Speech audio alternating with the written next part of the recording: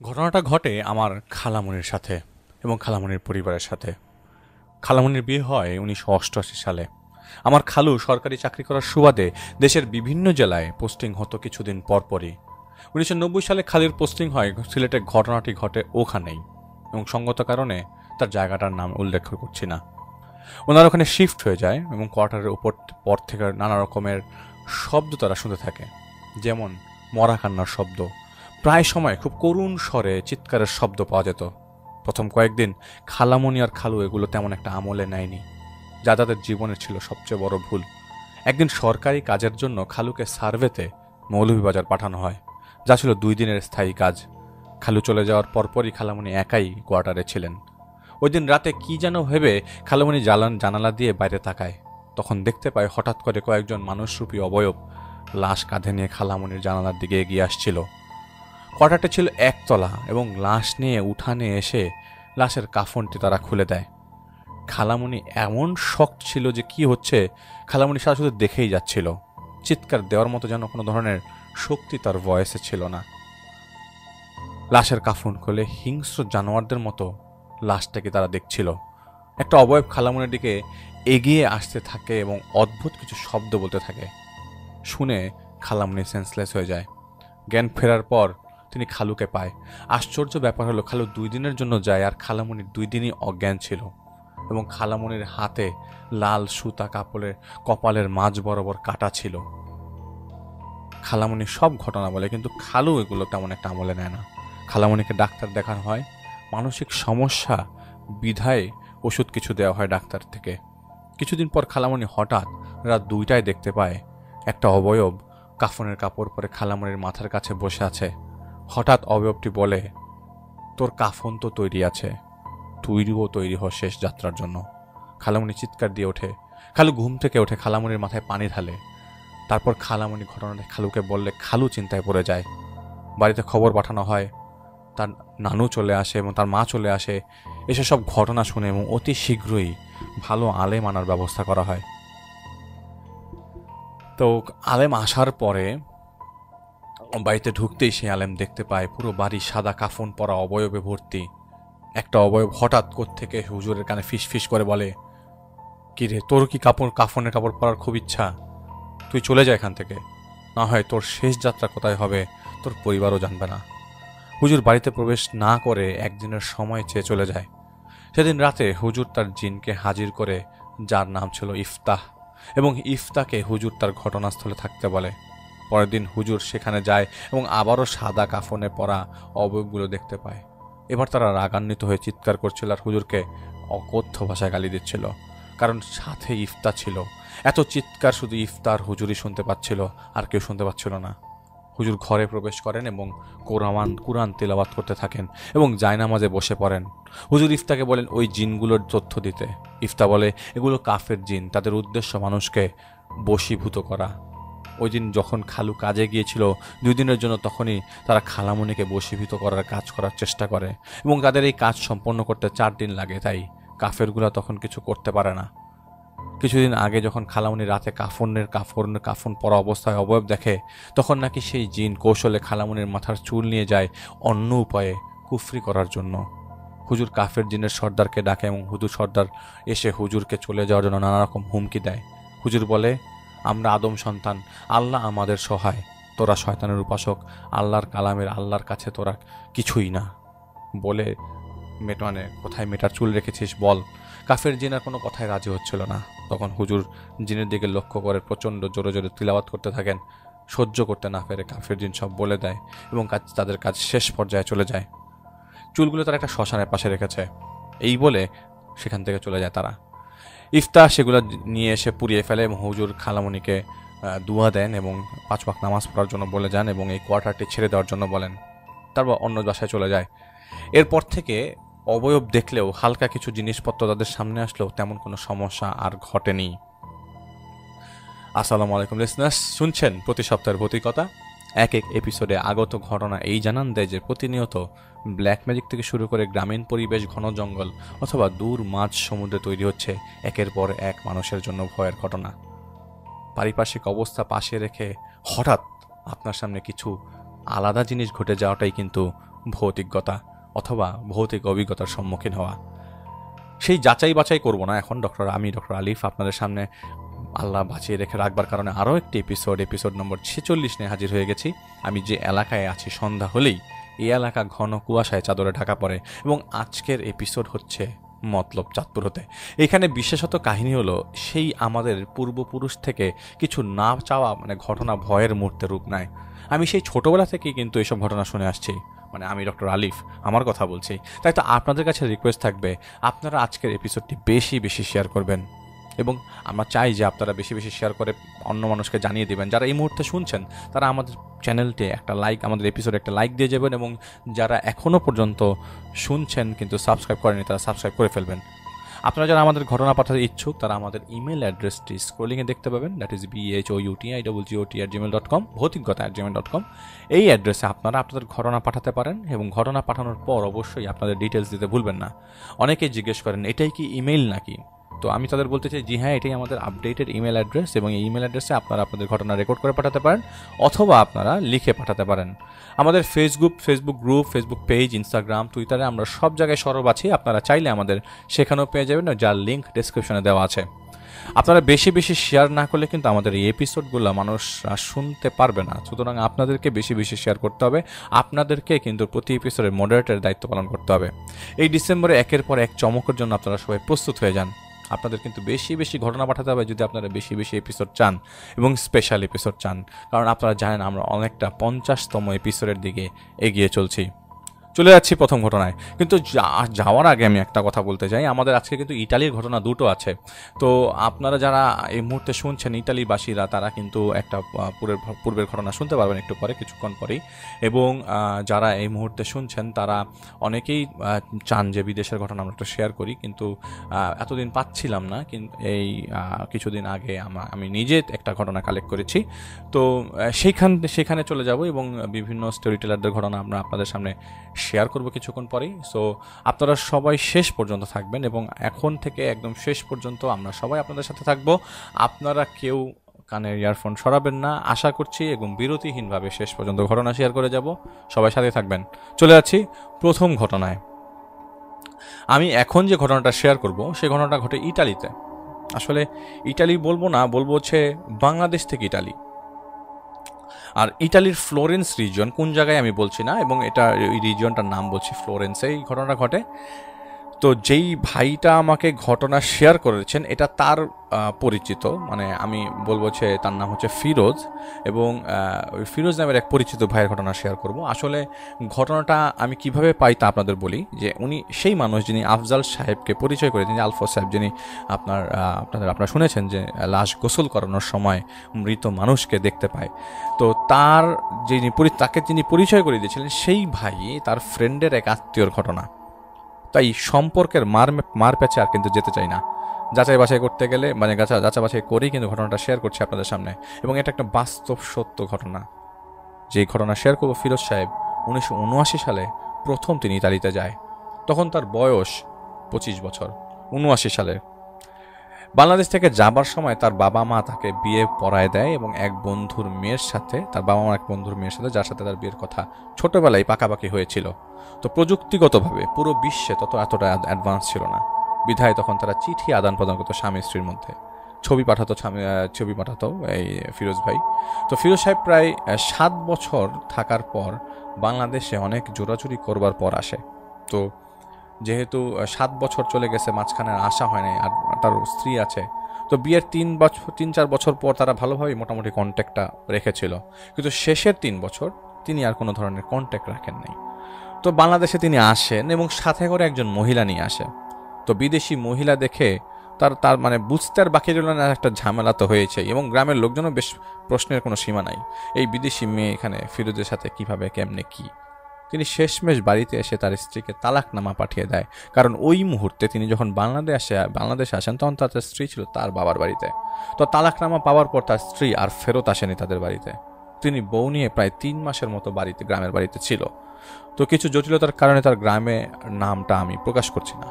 তিনি বাংলাদেশ থেকে যাবার আগে তার প্রথম স্ত্রীর লোকজন যেহেতু তাদের পরিচিত আর ফ্যামিলিভাবে তারা পূর্বে আগের থেকে বিয়ে ঠিক ছিল, অনেক ঝামেলা, সবাই জেনে বুঝে তাদের বিয়ে ঠিক করেছিল, কিন্তু তিনি বিদেশ থেকে মেয়ে বিয়ে করে নিয়ে আসছে।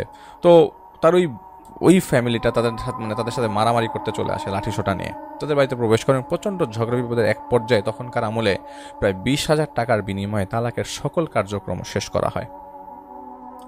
তার সাথে তার তৎকালীন আমলে 20,000 টাকা কিন্তু অনেক টাকা। তো তার সাথে তার পরিবারের মধ্যে একটা বিশাল দূরত্ব হয়ে যায়, কারণ তার পরিবারকে তিনি এড়িয়ে এই বিদেশি মেয়েকে বিয়ে করেছেন যাকে কেউ মেনে নিতে পারেনি। এবং তিনি সিদ্ধান্ত নেয় তিনি যেহেতু 3 মাস থাকবেন, একটু আগে ফেরত চলে যাবেন। তো এবার যখন তিনি বাংলাদেশে এসেছেন, তো তার ভাইয়ের জন্য তিনি একটা ব্যবস্থা করে নিয়ে আসেন। তার ভাই অনেক আগের থেকেই বলেছেন তার ভাইকে তিনি নিয়ে যাবেন ইটালিতে সাথে করে। তো এরকম প্ল্যানেই তিনি আসেন বাংলাদেশে। তো যাবার 3 সপ্তাহ আগে তিনি হঠাৎ শরীরে কেমন যেন একটা জ্বর অনুভব করতে থাকে, যাওয়ার 3 সপ্তাহ আগে। আর তিনি এসে তালাক দিয়ে ফেলে। তো হঠাৎ করেই জ্বর চলে আসে। তো এবার তার ভাইকে তিনি সাথে যেহেতু নিয়ে যাচ্ছেন, আগেও বলেছি, তো তার ভাই তার সাথে ছিল। তার ওই 3 সপ্তাহের মধ্যে শরীর একদম পাতলা হয়ে দুর্বল হয়ে যায়। জ্বর বেড়ে দ্বারা 103-এ যাওয়ার আগে দিয়ে প্রায় 14 দিনের বিশ্রাম নেন তিনি, এরপরে ইতালি ফেরত যান। তো তার ভাই তার সাথে ছিল, এবং তিনি যে মেয়েটাকে বিয়ে করেছিল সেই মেয়েটার শহরই হচ্ছে ফ্লোরেন্স, ওই মেয়েটা ওই এলাকার। তো তিনি সেখানে ফিরে যাবার পর তাকে কেমন একটা তার সাথে আজীব ঘটনা ঘটতে থাকে, এবং তিনি তার ভাইকে এই ঘটনাগুলো বলেছেন, এবং এক ধরনের চিন্তায় তিনি পড়ে যান, এবং মনের ভিতর থেকে খারাপ একটা ফিলিং আসতে থাকে যে কোনো একটা বিপদ কি তার সাথে ঘটতে যাচ্ছে বা কিছু একটা। তিনি আস্তে আস্তে সময়ের সাথে সাথে বদলে যেতে থাকেন, তা একদম পরিষ্কার দেখা যাচ্ছিল। প্রচণ্ড ঠান্ডার মধ্যে তিনি একদিন রাত 9টায় বাড়িতে ফিরেনও পা কাটা নিয়ে, এবং সবাই খুব উত্তেজিত হয়ে যায়। তার ভাই তার স্ত্রী খুব উত্তেজিত হয়। তখন তার ভাই তার কোম্পানিতে চাকরি পায়নি, তার পায়ের উপরে নাকি উপর থেকে রডের মতো কিছু একটা পড়েছে। এবং তিনি আসলে, আমি একটা কথা বলতে ভুলে গেছি, যে তিনি কনস্ট্রাকশন সাইটে কাজ করত। পরে হাসপাতাল থেকে তাকে ব্যান্ডেজ করে নিয়ে আসছে। ঘটনা হলো তিনি বসে বসে কাজ করছিলেন, কিছু একটা ধরে কাজ করছিলেন। তিনি ছিলেন ওই সাইটের সুপারভাইজার। তো তিনি উপরের দিকে তাকিয়ে চেক করছিলেন কিছু একটা। হঠাৎ করে উপর থেকে লোহার মতো কিছু একটা তার পায়ের সামনে পড়ে। যদি সেটা মাথায় পড়তো তার মাথা দ্বিখণ্ডিত হয়ে যেত, কিন্তু কেন জানি তার মাথায় পড়ার কথা, সেটা তার মাথায় পড়েনি, তার পায়ের উপরে রডটা পড়ে, এবং খারাপ হয়ে পড়লে পাটা ভেদ করে বের হয়ে যেত, কিন্তু রডটা তার পায়ের উপরে চ্যাপটা হয়ে পড়ে, যার কারণে তার পা ফুলে যায়। তো তিনি ব্যান্ডেজ চেঞ্জ করে বাসায় আসে। আর তিনি বাসা থেকে যেহেতু কাজে যান, সারাক্ষণ নাকি তার কানের মধ্যে, যখনই তিনি কাজে যেতেন সারাক্ষণ নাকি কানের মধ্যে ঘন্টার শব্দ আসতো। চার্চের ঘন্টা, কিসের ঘন্টাটা তিনি বুঝতে পারছিলেন না। পিছন থেকে কোপ পড়ার শব্দ আসতো, কেমন একটা মাংসের মধ্যে কে যেন গাছের গুঁড়ির উপর মাংস রেখে কেন কোপাচ্ছে, কিন্তু পিছনে তিনি তাকিয়ে দেখতো কিছুই নাই, এবং এরকম ওই ধরনের কোনো শব্দ আসার চান্সও নাই। গাড়ি ঘোড়ার মাঝখানে তিনি এই শব্দ পেতেন আর কি। তার কাছে শব্দটা ছিল পরিষ্কার, এবং তিনি আশেপাশে তাকালেই, অন্য মনস্ক হলেই শব্দগুলো উধাও হয়ে যেত, এবং তিনি যখন কনসেন্ট্রেট করতো শব্দগুলো তিনি পরিষ্কার শুনতে পেত। তো তার স্ত্রী ও তার ভাই বলেছেন যে তুমি কিছুদিন কাজে যেও না। আর যেহেতু অলমোস্ট ছুটি নেই হয়ে গেছে, কারণ পা তার ফুলে গেছে, এবং ওই যেহেতু গ্রামের বাড়ি বাংলাদেশে গিয়েছিল, 3 মাসে ছুটি নেওয়া হচ্ছে, অফিস থেকে বলছে ছুটি দেওয়া হবে না, তো কয়েকদিনের রেস্ট তাকে দেয়, যেহেতু তিনি পায়ে ব্যথা পেয়েছিলেন।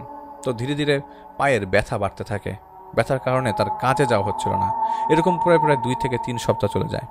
তিনি বাসার ভেতর সারাক্ষণ একটা রুমের মধ্যে নিজেকে আবদ্ধ করে ফেলে। সেখান থেকে বের হতেই চাচ্ছিলেন না, একদম বের হতেই পারছিলেন না। তো হঠাৎ করেই কারোর সাথে কথা বলা বন্ধ হয়ে গেল, এদিকে কাজে যাচ্ছিল না, বিধায় তাকে কাজ থেকেও বিদায় করে দেওয়া হয়।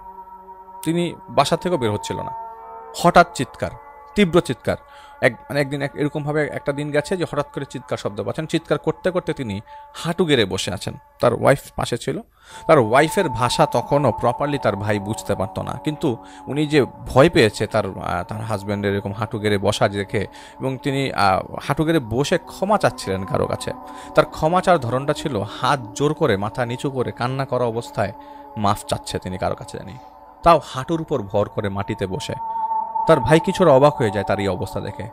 তিনি তখন জোর করে জিজ্ঞেস করেন, কি হয়েছে আপনার? ধাক্কা দিতে থাকেন, কিন্তু হুশ আসছিল না। তার ভাইকে চেনার কোনো উপায় দেখছিল না তার ভাই, তার ভাইকে চিনতে পারছিল না। হঠাৎ করে তার জ্ঞান ফেরে। তখন তার ভাই বলে, আপনি বলেন আমাকে কি সমস্যা, আপনি এরকম মুভমেন্ট কেন আপনার ইদানিং? কাজে যাচ্ছেন না, নিজেকে বন্দি করে রেখেছেন, ঘটনা কি? তো তার ওয়াইফ মানে খুব চিন্তিত হয়ে পড়ে যাবেন। তখনও ওই যে বললাম যে তার ভাই মাত্র ইটালিতে গেছে, তার ওয়াইফের ভাষা তখনও তিনি প্রপারলি বুঝতে পারতেন না। তিনি বলেন যে দেখ দেখ দেখ আমি কিভাবে বুঝাই তোকে, আমি কয়েকদিন যাবৎ স্বপ্ন দেখি এবং অনেক দিন নদীর কোনায় দাঁড়িয়ে থাকতাম আর আমার কাছে একজন মানুষ আসতো, সে আমার সামনে দাঁড়িয়ে থাকতো। এটা কিন্তু আমি বেশ কয়েকদিন যাবৎ দেখছি। আমি প্রথম এরকম ভেবে নিয়েছিলাম যে স্বপ্ন, এটা কিছু না। কিন্তু এই যখন আমি প্রতিদিন আসা শুরু করলো, আমি তাকে রাস্তাঘাটে, বাসের মধ্যে, কাজের মধ্যে দেখা শুরু করলাম, তখন আমার মাথা খারাপ হয়ে যাওয়া শুরু করে। কয়েকদিন যাবৎ আমি খারাপ খারাপ শব্দ শুনি। মনে হতো যে আমার পেছনে কেউ মাংস কোপাচ্ছে আর কেউ পাটা পুটাতে কিছু একটা পিষছে। আজকে স্বপ্নে দেখি সেই লোকটা যে আমার সামনে এতদিন দাঁড়িয়ে থাকতো, সে আমার সামনে দাঁড়িয়ে আমার হাতে আব্বার মাথা দিয়ে বলে, এটা তোর জন্য। আব্বার মাথাটাই শুধু, আর কিচ্ছু না। আব্বার মাথার মধ্যে চুল ছিল আর চুলের মধ্যে ছিল সাপ জড়ানো। আমি ভয়ে মাথাটা ফেলে দিই আর তিনি তখনই আমাকে কুড়াল দিয়ে কোপ দিতে চাইল। এত বড় বটি আর কুড়াল আমি আর কখনো দেখি নাই। আমি মাফ চাচ্ছি তো চাচ্ছি, আর তোরা তখন আমাকে ধাক্কাচ্ছিস। এরপরে আমার আর কিছুই মনে নাই। তার মানে তিনি এই দেখে ঘরের ভেতরে সেই হাঁটুগড়া অবস্থায় পাওয়া যায় তাকে, এই অবস্থায় তিনি এগুলি দেখছিল। তিনি তখন পরে ডিসক্রাইব করে। তার স্ত্রী যেহেতু ইসলাম ধর্মের না, তিনিও তার ধর্ম ঠিকই পালন করতো, কিন্তু ফিরোজ সাহেব কোনো কিছুই পালন করতো না। তো এই দৃশ্য তখন প্রতিদিনের। এই ঘটনা 1987 সালে, সময় পার হয়ে তখন তার বিয়ের 2 বছর শেষ হয়ে গেছে। তার স্ত্রী তখন অন্তঃসত্ত্বা হয়ে পড়ে। তার স্ত্রীর আসলে ওই দুনিয়াতে কেউ নাই, মানে তার এই বিদেশি স্ত্রী, যে বিদেশি মেয়েটিকে তিনি বিয়ে করেছিলেন, তার আসলে পৃথিবীতে কেউই ছিল না। আত্মীয় স্বজন ছিল, দূরে ছিল আর কি। তো ফিরোজ সাহেবই সব দেখাশোনা করতেন। আর মজার বিষয়, যে বাসায় থাকতেন এটা তার এই মেয়েটার বাসা। সেদিন তিনি কাজে ছিলেন এবং অফিসে মেসেজে আসে যে তাকে বাসায় ফোন করতে হবে। তিনি যোগাযোগ করার চেষ্টা করার পর তাকে পাওয়া যায় এবং তিনি পায় ফোনে, কিন্তু তার ফোন ধরে তার ভাই তাকে বলে, এবং খুব অনেকটা গম্ভীর ভাষায় নাকি বলে যে আপনারা তাড়াতাড়ি এই জায়গায় আসেন, আমি ভাবির অবস্থা ভালো না, হাসপাতালে আমি নিয়ে যাচ্ছি। তিনি যেই জায়গায় যেতে বলেন সেই জায়গার নাম শুনেই দৌড় দেন অফিস থেকে, কারণ যেই জায়গায় তাকে যেতে হচ্ছে তিনি জানা সত্ত্বেও তিনি খেয়ালই করেন যে তিনি সেই জায়গায় যাচ্ছেন। তিনি তখন চিন্তা করেন না আসলে কি হচ্ছে। তো তিনি ওই হাসপাতালের কাছে যান এবং বর্ণনাটা দিলে এরকম যে মনে হচ্ছে এটা একটা হাসপাতাল, এবং যেই জায়গায় বলেছে তিনি সেই জায়গায় আছেন, কিন্তু তখন এই জায়গায় কিছুই নাই, অবয়বের মতো লাগছে কিছু একটা 3তলা বাড়ি আছে সামনে। বাড়ির গেটে তখন তার ভাই দাঁড়িয়ে। এসব বাস্তব কিছুই তখন ঘটে চলছিল তার সাথে। তিনি গেটের কাছে যেতেই তার ভাই উধাও হয়ে যায়। তিনি বুঝতে পারছিলেন না কোথায় এবং কোথায় তিনি দাঁড়িয়ে আছেন, কিভাবে তিনি এখান থেকে বের হবেন। তিনি লক্ষ্য করেন তার ভাই বিল্ডিংয়ের ভেতরে জানালার সামনে জানালায় দাঁড়িয়ে আছে। তিনি চিৎকার করতে থাকে, তিনি তার ভাইকে এবং তার স্ত্রীর নাম ধরে ডাকতে থাকে, কিন্তু কোনো কিছুতেই কোনো কিছুর সুরাহা হচ্ছিল না। তিনি এই এলাকায় আগে আসেন নাই, কিন্তু দিনের বেলার সব কিছু বদলে তখন রাতে পরিণত। কিন্তু যে সময়টায় তিনি আসেন তখন দিন হওয়ার কথা, কিন্তু তখন তার কাছে রাত মনে হচ্ছে। তিনি দেখেন সেই বাড়ির ভেতর থেকে ইশারা দিয়ে তার ভাই তাকে ভেতরে যেতে বলছে। তার কাছে স্বপ্নের মতো লাগছিল প্রতিটা জিনিস। তিনি পেছনে দৌড় দেন আর পেছন থেকে অট্টহাসির শব্দ তার কানে ভেসে আসতে থাকে। যেহেতু তিনি একটু বাল্কি ছিলেন, মোটা ছিলেন, তাই তিনি যতটুকু পারছিলেন না, রাস্তা শেষ হচ্ছিল না। অনেক সময় পার হয়ে গেছে, কিন্তু এই শব্দটা তিনি কানে শুনতে পাচ্ছেন। এদিকে রাস্তার কোনো সুরাহা নেই, মানে যে রাস্তা দিয়ে আসছিলেন তিনি অন্য রাস্তায় চলে গেছেন, কোন রাস্তায় গেছেন তিনি বের হতে পারছেন না। এতদিন ধরে এই শহরে থাকেন, অথচ এই ছোট্ট একটা রাস্তা ধরে বের হয়ে যাচ্ছে না। এটা তিনি চিন্তা করতে করতে মাটিতে পড়ে যান। তখন তিনি আল্লাহকে ডাকা শুরু করেন। আপনি যখন আশেপাশে কিছু দেখবেন না, তখন আপনার এই অদৃশ্য বিশ্বাসটাই আপনাকে বাঁচাতে পারে। অনেকে তা বুঝে তার সাথে ঘটনা ঘটে যাবার সময় আল্লাহ তখন স্মরণে আসে। এটা আমার কথা। তিনি রাস্তায় পড়ে আছেন, তাকে খুঁজে বের করে পুলিশ, কিন্তু পেছনে কি হয়েছে তা কেউ জানে না। তিনি খুব সাবলীলভাবে রাস্তায় পড়েছিল, কোনো ইনজুরির চিহ্ন ছিল না। তাকে হাসপাতালে পৌঁছানোর পর বেডে রেখে তার পরিবার তার ভাইকে ডাক দেওয়া হয়। তখন তার ভাই অলরেডি তার অফিসে কাজ করার জন্য জয়েন করেছে অলরেডি, তার যিনি যে জায়গায় কাজ করতেন সেই জায়গায়। তো তার ভাইকে ডেকে তিনি যখন ঠিক হন তখন বলে যে তুই যখন আমাকে ডাকলি তোর ভাবির কথা বলে আমি টেনশনে পড়ে যাই, আমি দৌড় দেই ওই এলাকাটা ভালো না, তারপর আমি জানি, কিন্তু আমি বুঝলাম না কেন আমি জায়গায় চলে যাই। তিনি তখন চিন্তা করেন নাই যে তিনি কোথায় যাচ্ছেন। এটা 1987 সালের কথা। তার ভাই বলে আমি আপনাকে কখন ডাকলাম, আমি তো আপনার সাথেই অফিসে ছিলাম। আমি একটু বের হয়েছিলাম দুপুরের খানা খেতে, আমি ঢুকে দেখি আপনি নাই। ভাবির নাকি শরীর খারাপ লাগছে, আপনি অফিসে তাই বলে বের হয়েছেন। আমি তো জানতাম না আপনি একা একা মানে আপনি একা একা নিতে পারবেন কিনা ভাবিকে, তাই আমিও ছুটে যাই বাসায় আপনাকে সাহায্য করার জন্য। বাসায় যে দেখি আপনি গেছেন কিনা, আমি যে দেখি ভাবি বাসায়, কিন্তু আপনি তখনও যান নাই বাসায়, আপনি তখন অফিসে। তো আমি একটু পরিষ্কার করে দিই, তাদের বাসা অফিস থেকে হেঁটে গেলে 10 মিনিট লাগে। তো তার মাথায় তখনও কিছু খেলছিল না যে আসলে তাহলে সেই ভয়েস এটা কার ভয়েস ছিল, তার ভাইয়ের ভয়েসই তো লাগলো, আর এটা তো তার ভাইয়েরই ভয়েস। তবে এখন যেমন অহরহ কথা হয়, তখন তো তার মোবাইল ছিল না, এরকম সারাক্ষণ কথা হতো না, তাই তার ভাইয়ের ভয়েসটাও তিনি প্রপারলি তখন বুঝেন নাই। তিনি চিন্তা করছিল এরকম কে করবে, আর তিনি কেনই ভিকটিম হবেন, এই পরিস্থিতিটা তার সাথে কেন হচ্ছে, আর কেউ তো এটাকে সাফার করছে না। তো তার স্ত্রী যখন তার এই ঘটনাটা ঘটে, তখন তার স্ত্রী 7 মাসের অন্তঃসত্ত্বা। তো তার স্ত্রীকে তিনি পুরো ব্যাপারে বলেন নাই আর কি। তার ভাই জানতো তিনি কেন হাসপাতালে, আর তিনি কিভাবে হাসপাতালে আসেন, এই ব্যাপারে তার স্ত্রী কিছুই জানে না। তিনি হাসপাতালে ভর্তিটাই জানতো আর কি। তো 9 মাস শেষ হয়ে তার স্ত্রীর যখন অন্তঃসত্ত্বা 10 মাসে পড়বে, এমন সময় কোনো একদিন রাত 11টায় হঠাৎ ওঠে ব্যথা, প্রসব ব্যথা। তার স্ত্রী অকল্পনীয় চিৎকার করতে থাকে। ফিরোজ সাহেবের ভাই আসে এবং সাহায্য করার জন্য তাকে বাসা থেকে গাড়িতে ওঠানোর জন্য সাহায্য করতে থাকে। তো হঠাৎ করে সাথে একজন বাঙালিও আসে।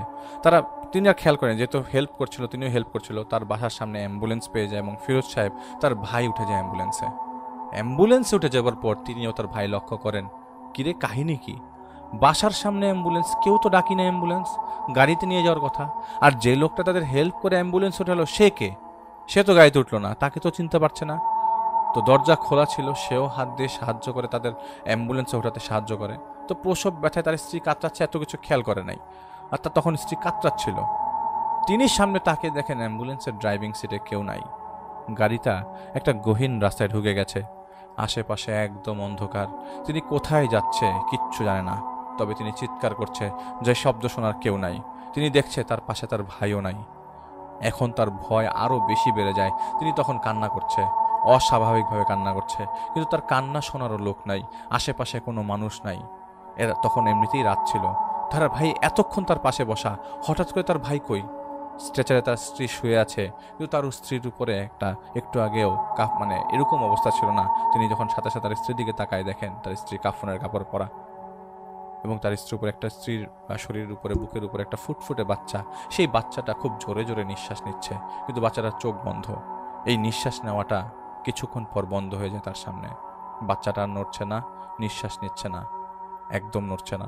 এই অবস্থায় তার ঘুম ভাঙে, তিনি স্বপ্ন দেখছিল, এবং পরদিন সত্যি সত্যি তার স্ত্রীর প্রসব ব্যথা ওঠে, এবং তাকে হাসপাতালে নিয়ে অ্যাডমিট করার পর তিনি তার ভাইকে স্বপ্নটার ব্যাপারে জানান। যেদিন স্বপ্ন দেখেন তার পরের দিনই প্রসব ব্যথা ওঠে, এবং ওই দিন রাত 10টায় তার স্ত্রী সারাদিনের প্রসব ব্যথার পর একটি কন্যা সন্তানের জন্ম দেয়।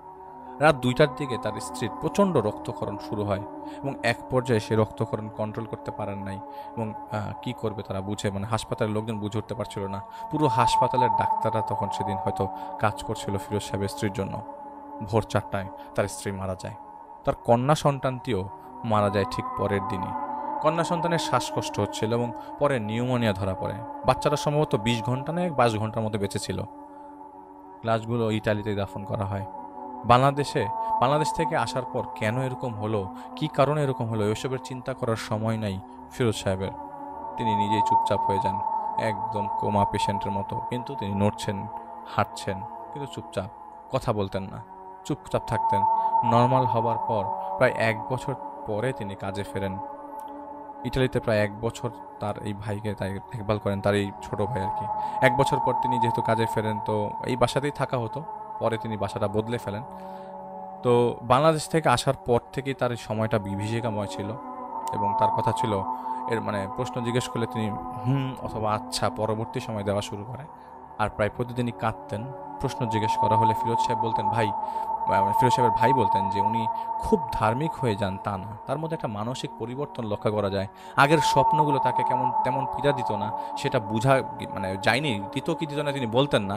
তিনি প্রায় সময় রাত 12টা অথবা 1টা হলেই বারের নিচে যে দাঁড়িয়ে থাকতেন।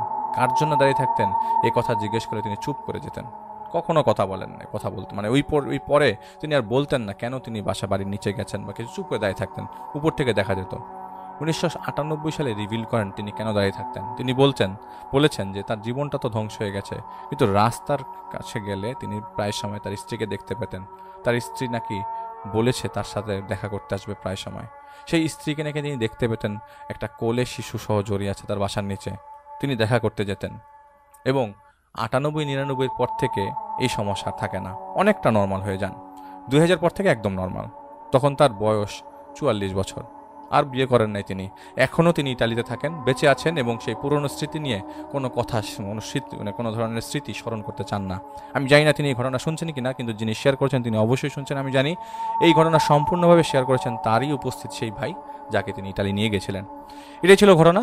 অনেক ধন্যবাদ ভাইয়া আপনার এই বাস্তব ঘটনা শেয়ার করার জন্য। আমরা চলে যাচ্ছি রিয়াদ ফেরদৌস ভাইয়ের কাছে। সুন্দরবনে একটা ঘটনা শুনে আসবো তার কাছ থেকে। সবাই সাথেই থাকুন।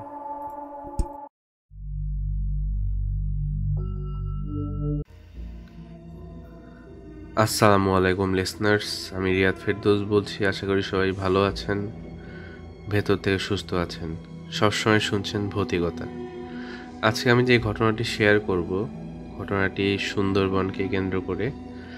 সুন্দরবনের ভিতরে অনেক কিছু আছে, এটা আমরা অনেকে হয়তো জানি না। সুন্দরবনের ভেতরে কিন্তু একটা অনেক পুরনো একটা কালী মন্দির আছে, সেই মন্দিরকে নিয়েই ঘটনা। তো যাই হোক, সরাসরি ঘটনাটায় চলে যাই। আর ঘটনাটি আমার সাথে শেয়ার করেছেন রিয়ান খান ভাইয়ের পাশে একজন থাকেন, উনি নাম হচ্ছে জাহাঙ্গীর সাহেব। উনি বিভিন্নভাবে সমস্যার সমাধান করেন। তো জাহাঙ্গীর ভাইয়ের কাছ থেকেই ঘটনাটি কালেক্ট করা। তো যাই হোক, সরাসরি ঘটনায় চলে যাই। তো পাঁচ বন্ধুর কলেজ ছুটি হয়েছে। তো তারা একটা প্ল্যান করে যে তারা সুন্দরবন যাবে এবং সুন্দরবনটা তারা নিজেদের মতো করে দেখবে, তারা কোনো ট্যুরিস্টের সাথে যাবে না। তো 5 বন্ধু একটা ট্রলারের মতো ভাড়া করে এবং তাদের প্ল্যান ছিল যে সুন্দরবনে এমন কিছু জায়গায় যাবে যেখানে ট্যুরিস্ট থাকবে না বা নিরিবিলি থাকবে, তারা তাদের নিজেদের মতো করে সময়গুলো এনজয় করবে। তো তারা সুন্দরবন পুরোটাই ঘোরার পরে একটা সময় ওনারা জানতে পারে যে একটা দূরে একটা মন্দির আছে। জায়গাটা একটু রিস্কি, কারণ এখানে বাঘেরও উপদ্রব থাকে এবং প্রচুর সাপ আছে ওই মন্দিরের আশেপাশে। তো যাই হোক, সেই বন্ধুগুলা ওই মন্দিরের কাছে যায়, মন্দিরে ছবি তুলে দেখে।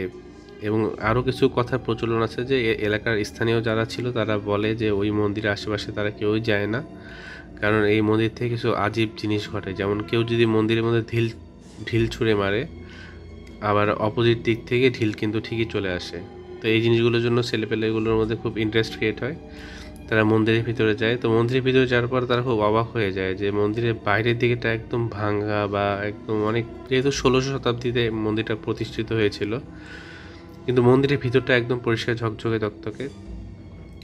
তো যাই হোক, এর ভিতরে ওরা যায়, ছবি তুলে অনেক কিছু করে। তো এটা ছিল ওনাদের লাস্ট দিন সুন্দরবন ট্রিপের। এরপরে ওনারা ঢাকায় চলে আসে। তো ঢাকায় চলে আসার পরে সকালবেলায় ওনারা ব্যাক করে।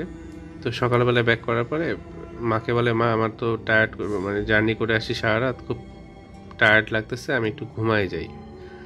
তো ঘুম ভাঙে বিকালে। তো বিকালে ঘুম থেকে ভাঙার পরে মা বলে, কি তুই তো সারাদিন কিছু খেলি না।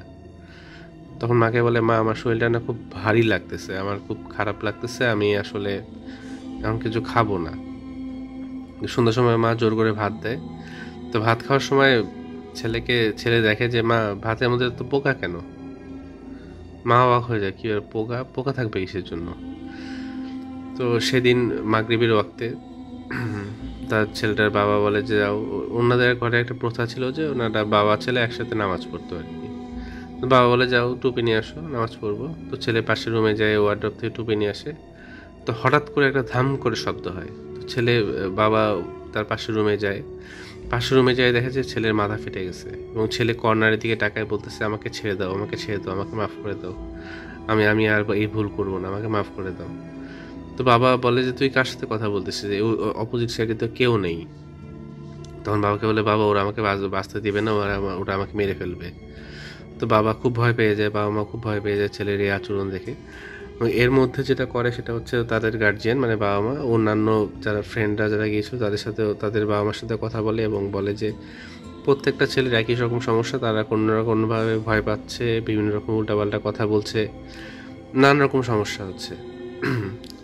তো বাবা মার ছেলেটাকে ডাক্তারের কাছে নিয়ে যায়। ডাক্তারের কাছে নিয়ে যাওয়ার পরে এখানেও একটা আজীব ঘটনা ঘটে। ডাক্তারের কাছে নিয়ে যাওয়ার পর ডাক্তারের সামনে বলে যে, দেখেন আপনার পিছনে একটা ছায়া দাঁড়ায় আছে। তো ডাক্তার পরবর্তীতে ওনাকে মানসিক ডাক্তারের কাছে রেফার করে। তো এর মধ্যে ছেলেটার মা বলে যে, যাই হোক, এখানে আমার মনে হচ্ছে অন্য কোনো সমস্যা হয়েছে, আমরা একটা হুজুরের কাছে নিয়ে যাই। তো ওনাদের একটা স্থানীয় পরিচিত হুজুর ছিল, হুজুরের কাছে নিয়ে যায়। তো সব কিছু বলে, হুজুর পানি পড়া এবং ঝাড়ফুঁক করে দেয়। ঝাড়ফুঁক করার পরে সেদিন তারা ভালোই থাকে। তো তারপর দিন থেকে সমস্যাগুলো আরও বাড়তে থাকে। সন্ধ্যার সময় স্পেশালি আসরের ওয়াক্তের পর থেকে মাগরিব ওয়াক্তে ছেলে পুরোপুরি চেঞ্জ হয়ে যায়, তার ভয়েস চেঞ্জ হয়ে যায় এবং সে তার মাকে বলে যে, মা আমাকে পূজা দে, আমাকে অনেকদিন পূজা দিস না তোরা, আমাকে একটু পূজা দে, আমাকে আমাকে আমাকে ইয়ে কর, নমস্কার জানা, পূজা দে। তখন মা এই কথাগুলো শুনে খুব আতঙ্কিত হয়ে যায় এবং তখন তারা সেই যে প্রথম যে হুজুরটা ছিল, যার কাছ থেকে সে ঝাড়ফুঁক করে এনেছিল, তার কাছে যায়। তাকে যেয়ে বলে যে এই সমস্যাগুলো হচ্ছে। তখন সেই হুজুরটা বলে যে, আমি আরেকজন ইমাম সাহেবের ঠিকানা আপনাকে দিচ্ছি, আপনারা সেখানে যান, সেখানে যেয়ে হয়তো আপনারা কোনো সমস্যার সমাধান পেতে পারেন। ঠিক তার পরের দিন সকালবেলায় বাবা মা চলে যায় সেই হুজুরের কাছে তার ছেলেকে নিয়ে যায়। তো হুজুর নালিশটা নেওয়ার পরে বলে যে, আমি বাদ আসর আপনাদের বাসায় আসবো, এসে আমি আপনাদেরকে বলবো যে কি সমস্যা হয়েছে। তো এরপরে বাদ আসর উনি আসে না, আসলে হুজুর বাদ মাগরিব আসার পরে হুজুর বলে সেটা হচ্ছে, আপনার ছেলে যেটা করেছে সেটা হচ্ছে, ওনারা মনে হয় সম্ভবত কিছুদিন আগে কোথাও গিয়েছিল, সেখানে যেয়ে কিছু খারাপ কাজ করে এসেছে এবং তার সাথে খারাপ কিছু জিনিস নিয়ে এসেছে এবং যে জিনিসগুলো নিয়ে এসেছে তার শক্তিশালী জিন, অসম্ভব পাওয়ারফুল জিন। এদেরকে আসলে আমার পক্ষে মানে এই কাজটা করা সম্ভব না, কারণ আমার সাথে যেই জিনরা আছে তারা এদেরকে ইয়ে করতে পারবে না। তো যাই হোক, বাবা মা খুব চিন্তায় পড়ে যায় যে এখন কি করবে। ছেলের খাওয়া দাওয়া বন্ধ হয়ে গেছে, শারীরিক পরিবর্তন আসতেছে, মাঝে মাঝে চোখ লাল হয়ে যায়, পূজার কথা বলতেছে, উল্টাপাল্টা কথা বলতেছে। আর স্পেশালি বাথরুমের মধ্যে সামনে মানে আয়না পাইলে আয়নার সামনে দাঁড়ায় নানান রকম আজে বাজে কথা বলতেছে, আমাকে সাজতে হবে, আমি সাজবো, এখন আমাকে সিঁদুর এনে দাও, এরকম নানা প্রকারের কথাবার্তা বলতেছে ছেলেগুলা। তো যাই হোক, তার মা এরকম খুঁজতে থাকে যে আসলে কোথায় গেলে এই সমস্যার সমাধান পাওয়া যাবে, কারণ এটা মেডিকেল সমস্যা হয়তো না, এটা অন্য কোনো সমস্যা হয়েছে। তো এরপরে যেটা হয় সেটা হচ্ছে জাহাঙ্গীর ভাইয়ের খোঁজ ওনারা পান। তো জাহাঙ্গীর ভাইকে প্রথমে ওনারা কল করে বলেন যে, আপনারা একটু, আমার ছেলের অবস্থা খুব খারাপ, আপনি কাইন্ডলি কষ্ট করে একটু আসেন, একটু দেখে যান। জাহাঙ্গীর ভাই বলে, ঠিক আছে আমি আসবো। তো জাহাঙ্গীর ভাই সকালবেলা ওনাদের বাসায় যায়, যে ছেলেটাকে দেখার পরে ছেলেটাকে জিজ্ঞেস করে যে, কি হয়েছে তোমার, কে তুমি? তো জিনটা কোনো কারণে আসে না সেদিন। এবং সবচেয়ে অবাক করার ব্যাপারটা হচ্ছে, জাহাঙ্গীর ভাই যেহেতু এই কাজগুলো অনেক বছর ধরে করে, উনি ঘরে ঢোকার পরে উনি বুঝতে পারছিল যে ঘরের মধ্যে কেমন যেন একটা ধূপের গন্ধ, পুরা ঘরের মধ্যে ধূপের গন্ধ হওয়ার কিন্তু ওখানে কোনো কারণ নেই, কিন্তু ঘরের মধ্যে পুরো বাসার মধ্যে ধূপের গন্ধ এবং ছেলেটার রুমে এই গন্ধটা আরও প্রকট। এবং ছেলেটাকে বিছানায় বসায় এবং জাহাঙ্গীর সাহেব তার যে মানে কিছু কাজ আছে সে কাজগুলো করে, কোনোভাবেই সে তার জিনকে হাজির করতে পারে না। এবং এর মধ্যে জাহাঙ্গীর ভাইয়ের অবস্থা খুব খারাপ হয়ে যায়, তার মাথা অসম্ভব ব্যথা করতে থাকে। তো জাহাঙ্গীর ভাই বলে যে, ঠিক আছে, আজকে আমি কিছু করতে পারলাম না, আমি আগামীকাল আবার আসবো, আগামীকাল আবার এসে আমি যতটুকু যা করার আমি করব। তো এর মধ্যেই জাহাঙ্গীর ভাই তার সাথে, এর মধ্যে বলে রাখা ভালো, জাহাঙ্গীর ভাইয়ের সাথে কিন্তু 7 জন জিন আছে, যার মাধ্যমে তিনি মানুষের বিভিন্ন প্রকার উপকার করে থাকেন। তো জাহাঙ্গীর ভাই মধ্যেই তার হুজুরদেরকে, তার যে জিন ছিল তাদেরকে স্মরণ করার পরে যেটা হয়, সেই জিনগুলো বলে যে, তুমি বাসায় যাও, আমি তোমাদেরকে বলতেছি। তো জাহাঙ্গীর ভাই বাসায় যাওয়ার পরে তার জিনরা আসে এবং জিনদের সাথে তার কথা হয়। তো জিনরা বলে যে, ও যে কাজটা করেছে, ও কিছুদিন আগে সুন্দরবনের একটা অনেক পুরাতন মন্দিরে গিয়েছিল। সে মন্দিরে যায়, সে কিছু খারাপ কাজ করে এসেছে, যেই খারাপ কাজ করার জন্য তারা একটা মহা ধ্যানে ছিল, সেই ধ্যানটা নষ্ট হয়ে গিয়েছে। নষ্ট হয়ে যাওয়ার কারণে তারা এদের উপর অত্যন্ত ক্ষুব্ধ এদের মানে বলতে গেলে এদেরকে মেরেও ফেলতে পারে এই জিনগুলা। তোমাকে যা করার তাড়াতাড়ি করতে হবে।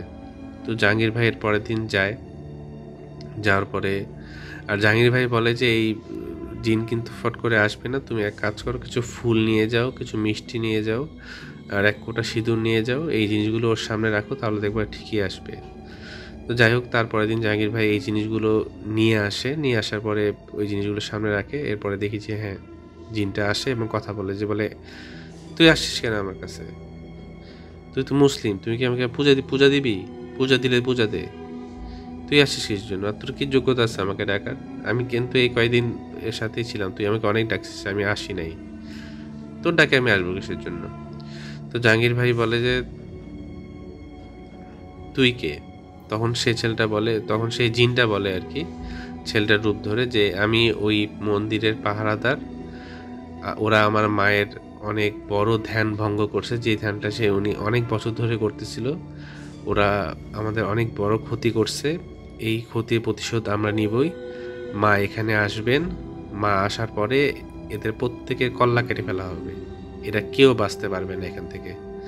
তো জাহাঙ্গীর ভাই বলে যে, তখন জাহাঙ্গীর ভাইকে বলে যে ঠিক আছে, আমি তাহলে এখন চলে যাচ্ছি। জাহাঙ্গীর ভাই বলে তুই এখন যাবি না।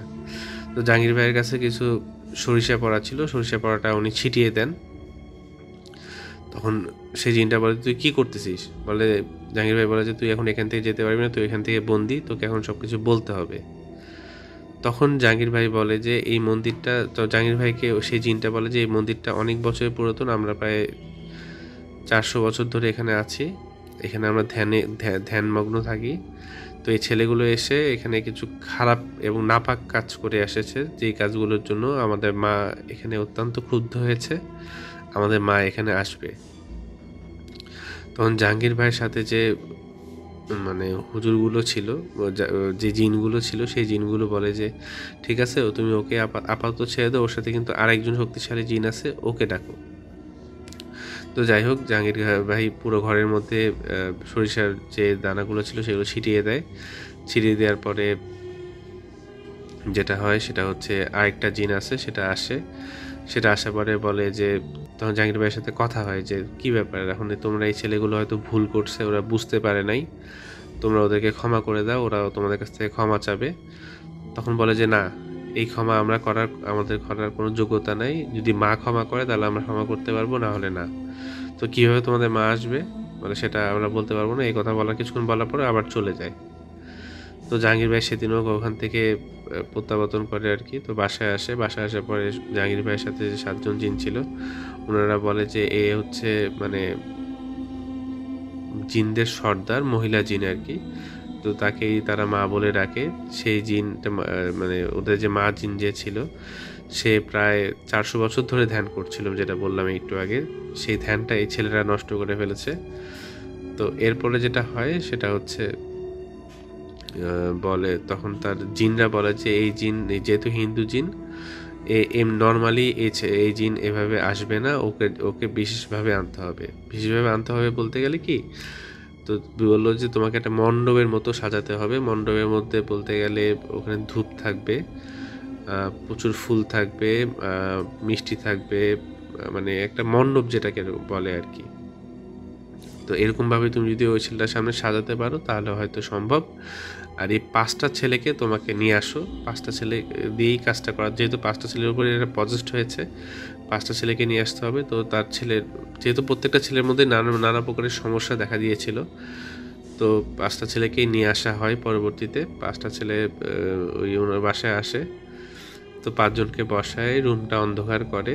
জাহাঙ্গীর ভাই বলে যে আপনারা যারা বাবারা আছেন তারা এই রুমে থাকেন, মারা অন্য রুমে চলে যান। তো ঘরটা পুরোপুরি অন্ধকার। 5টা ছেলেকে মানে সিরিয়াল বাই 5বার বসানো হয়েছে। তো উনি ওরকম যেরকমভাবে ওনার জিনরা বলেছিল জাহাঙ্গীর ভাইকে মণ্ডপ সাজাতে, উনি মণ্ডপ সাজান। মণ্ডপ সাজানো কিছুক্ষণ পরে একটা ছেলের মুখ থেকে কথা আসে যে তুই কি চাস, তুই আমাকে ডাকলি কেন? তখন বলে যে এই ছেলেগুলো তো আসলে একটা ভুল করে ফেলেছে, এই ছেলেরা হয়তো ক্ষমা চাবে আপনার কাছে, ওরা আসলে বুঝে করে নাই এই জিনিসগুলা, তো ওনাদেরকে আপনারা ক্ষমা করে দেন। তখন জিনটা বলে এদের কোনো ক্ষমা নাই, এটা আমাদের বহু বছরের তাপস্য নষ্ট করছে, একে আমরা কোনোভাবে ক্ষমা করতে পারবো না। তখন আর ক্ষমা করতে পারবো না, আর আমি এখন চলে যাব। তখন জাহাঙ্গীর ভাইয়ের যে জিনটা ছিল তখন বলে যে আপনি পুরা ঘরে সরিষার দানাটা ছিটিয়ে দেন, তাহলে এখান থেকে আর বের হতে পারবে না। তো ফট করে পুরা ঘরে সরিষার দানাটা ছিটিয়ে দেয়, এবং জাহাঙ্গীর ভাইয়ের কাছে একটা তাবিজ ছিল। সেই তাবিজটা একটা ওই ছেলেটার গায়ে সে টাচ করার পরে সে বলে, মানে তখন একটা জিন বলে, তাদের মা জিন যে শক্তিশালী, সেই জিনটা বলে যে ঠিক আছে, তুমি এই তাবিজটা এখান থেকে সরাও, এই তাবিজটার জন্য আমার খুব কষ্ট হচ্ছে, আমার খুব ভিতরে কষ্ট হচ্ছে, তাবিজটা তুমি সরাও। তো তাবিজটা সে পরবর্তী বলে আমি তাবিজটা সরাবো, তো কিন্তু আপনাকে বলতে হবে যে কি করলে এই প্রবলেমটার সমাধান হবে। তখন তার জিনরা বলে যে তাবিজ ততক্ষণ পর্যন্ত সরাবা না যতক্ষণ পর্যন্ত সে সমাধান না বলে। এরা কিন্তু তাবিজটা সরাইলে আর ঘরের মধ্যে থেকে সরিষার দানাগুলো যদি তুমি সরিয়ে ফেলো তাহলে কিন্তু এটা আর আসবে না, এদিকে তুমি আর আনতে পারবে না, যা করা তোমাকে আজকের মধ্যেই করতে হবে। তখন সেই জিনদের সাথে কথা হয়। তো জিনদের সাথে কথা বলার সময় আমি কিছু জিনিস মিস করে ফেলেছি। তো সেই মণ্ডপের মধ্যে 4টা খাসির মাথাও ছিল আর কি। তো ফুল ফল 4টা খাসির মাথা এবং অনেক কিছু ছিল। তো জাহাঙ্গীর ভাই দেখতেছে যে এর মধ্যে একটা ছেলে হঠাৎ করে একটা খাসির চোখ উপড়ায় ফেলে খাওয়া শুরু করলো, একটা ছেলে ওই খাসির রক্ত পড়তেছিল, রক্ত নিয়ে খাওয়া শুরু করে ফেললো। কিন্তু 2টা ছেলে ছিল যারা স্থির ছিল। তো জাহাঙ্গীর ভাইয়ের যে জিন ছিল তারা বলল যে এই 2টা ছেলে স্থির আছে, এটা কিন্তু ভালো লক্ষণ না, এটা কিন্তু ভালো কোনো লক্ষণ না, এটা থেকে বড় কোনো সমস্যা হয়ে যেতে পারে। তখন যাই হোক, তো জাহাঙ্গীর ভাই তাদের সাথে কথা বলার পরে বলল যে ওরা তো আসলেই ক্ষমা করেছে, ওরা আসলে অন্যায় করেছে, অন্যায় মানুষের হতেই পারে, ভুল মানুষের হতেই পারে, ওরা যেহেতু মন থেকে ক্ষমা চাচ্ছে তুমি ক্ষমা করে দাও। তখন তাদের মা জিন বলতেছে যে হ্যাঁ, ক্ষমা করা যেতে পারে এক শর্তে, সেটা হচ্ছে ওরা যেই কাজটা করছে এই কাজটা ওরা আর জীবনে কখনো করতে পারবে না, এর জন্য আমাদের কিছু জিনিস দিতে হবে। তো কী জিনিস দিতে হবে সেটা হচ্ছে ওদের ব্যবহার্য কোনো কাপড় চোপড় বা কোনো কিছু আমাদেরকে দিয়ে রাখতে হবে, প্লাস 7টা খাসি বলি দিতে হবে। বলি দেওয়ার সময় এটা আপনারা কোনো একটা পূজা মণ্ডপ বা যেখানে পূজা হয় এরকম কোনো জায়গাতে বলি দিতে হবে, এবং বলি দেওয়ার পরে এটা মানে হিন্দুদের মাঝখানে বিলিমর্পণ করতে হবে, বলির মাংস আর কি, 5টা ছাগল। তো এই কাজগুলো আপনার 5টা ছাগল বলি দেন, এবং এই ছেলে কাপড় চোপড়গুলো আমাদেরকে দিয়ে দেন। যদি দিয়ে দিতে পারেন তাহলে আমি ছাড়বো। আর আরেকটা জিনিস, সেটা হচ্ছে এই 5টা ছেলের মধ্যে একটা ছেলে ছিল খুব বেশি ভালো, ও 5 ওয়াক্ত নামাজ পড়তো এবং সেটা অসম্ভব সুন্দর ছিল। তখন বলো যে আরেকটা উপায় আছে, এই ছেলেটাকে আমাদেরকে দেন, এই ছেলেটার আমরা কোনো ক্ষতি করব না, কিন্তু এই ছেলের সাথে আমরা সব সময় থাকবো। তখন জাহাঙ্গীর ভাই বলে যে না, এই জিনিসটা তো সম্ভব না, ও মুসলিম ছেলে, ওর পক্ষে আমরা ওকে আপনাকে দিতে পারবো না, আপনি যা করার এইভাবেই করেন। তখন বলে যে সুন্দরবনের যে জায়গাটার মন্দিরটা আছে ওই মন্দিরের ওইখানে 5টা মাথার খুলি দিতে হবে, প্লাস 7 কেজি মিষ্টি, আর আরও কিছু জিনিসপত্র আছে যে জিনিসগুলো দেওয়ার কথা বলে, এই জিনিসগুলো দিয়ে ওই মন্দিরের সামনে দিয়ে রেখে আসতে হবে। এটা যে কেউ রেখে আসতে পারে। তো এক ছেলের বাবা ছিল, বাবা বললো যে যেহেতু সন্তানের অবস্থা খুব খারাপ, মানে ওনার বাবারা যারা ছিল তারা বললো ঠিক আছে আমরাই যাব, আমরা যে এটার ব্যবস্থা করব। তো তখন তারা ওই কিছুদিন পরে ওই বলে যে এই কাজগুলো যদি করেন তাহলে আমরা এখানে ছেড়ে দিব, আমি কথা দিচ্ছি, যেহেতু আমি ওদের গুরুমা, আমি ওদের কথা দিচ্ছি যে এই কাজগুলো করে ফেললে সমস্যার সমাধান হয়ে যাবে। কিন্তু আমি একটা কথা আবারও বলছি যে এই ছেলেরা কখনো এই ধরনের কোনো কাজ করতে পারবে না, ওদের কাপড় চোপড় বা এই জিনিসগুলো কিন্তু আমাদের কাছে থাকবে। যদি কখনো নেক্সট টাইম এই ধরনের কোনো কাজ করে সমস্যা কিন্তু ভয়াবহ হবে, ওদেরকে কেউ বাঁচাতে পারবে না। তো যাই হোক, এরপরে 5 ছেলের বাবা যারা গার্জিয়ান যারা ছিলেন তারা ওই জায়গাটাতে সুন্দরবনে ওই জায়গাতে যায়, এবং আরও কথা বলে যে ওই জায়গাটাতে যাওয়ার পরে ওই যে জিনিসগুলো দিতে বলা হয়েছিল ওই জিনিসগুলো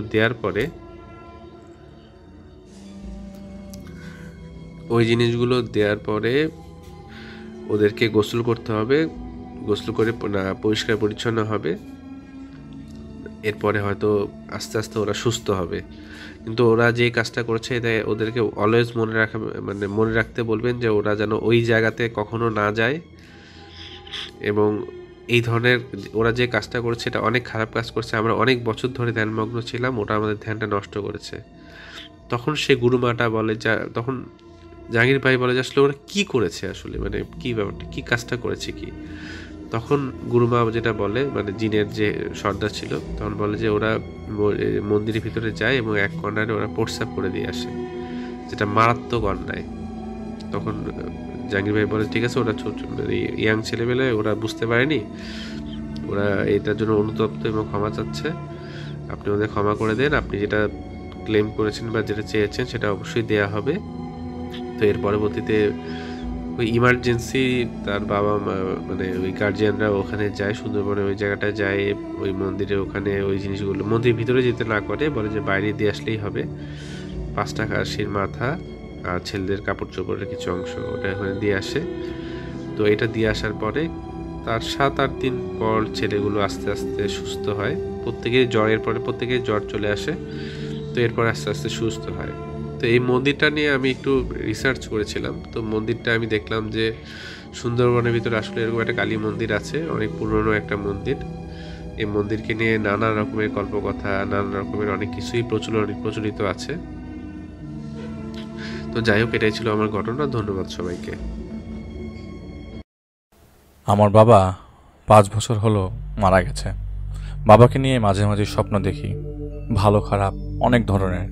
কিছু মাস আগে আমি একটা স্বপ্ন দেখি আমার বাবাকে নিয়ে। স্বপ্নটা এরকম, আমি অনেক রাত জাগি এবং প্রায় সময় রাতে ভিডিও গেম খেলেই রাত কাটিয়ে ফেলি, তারপরও সকালবেলা ঘুমাই।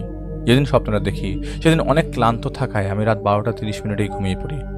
স্বপ্নে দেখি আমি এবং আমার বোন আমাদের রুমে বসে আছি। কিছুক্ষণ পর একটা ফোন আসে, আপুর মোবাইলে ফোন। আপু ফোন ধরতেই কেঁদে ফেলে। আমি স্বপ্নে দেখছি। ফোন রাখার পরে আমি আপুকে বলি কি হয়েছে। আপু বলেন আমার নোয়া কাকু মারা গেছে। তো স্বপ্নের ভেতরেই আমরা রেডি হয়ে রওনা দিই গ্রামের বাড়ির জন্য। হঠাৎ করে দেখি একটা চেনা জায়গায় দাঁড়িয়ে আছি আমি এবং আপু, এবং ওখান থেকে আমার দাদের বাড়ি কিছুক্ষণের পথ। যেখানে দাঁড়িয়েছিলাম সেখানে একটা দোকান ছিল। সেই দোকান থেকে আমি একটা সিগারেট কিনে ধরিয়ে খাই। আমি আগেই বলি নর্মাল লাইফে আমি সিগারেট কখনো খাইনি।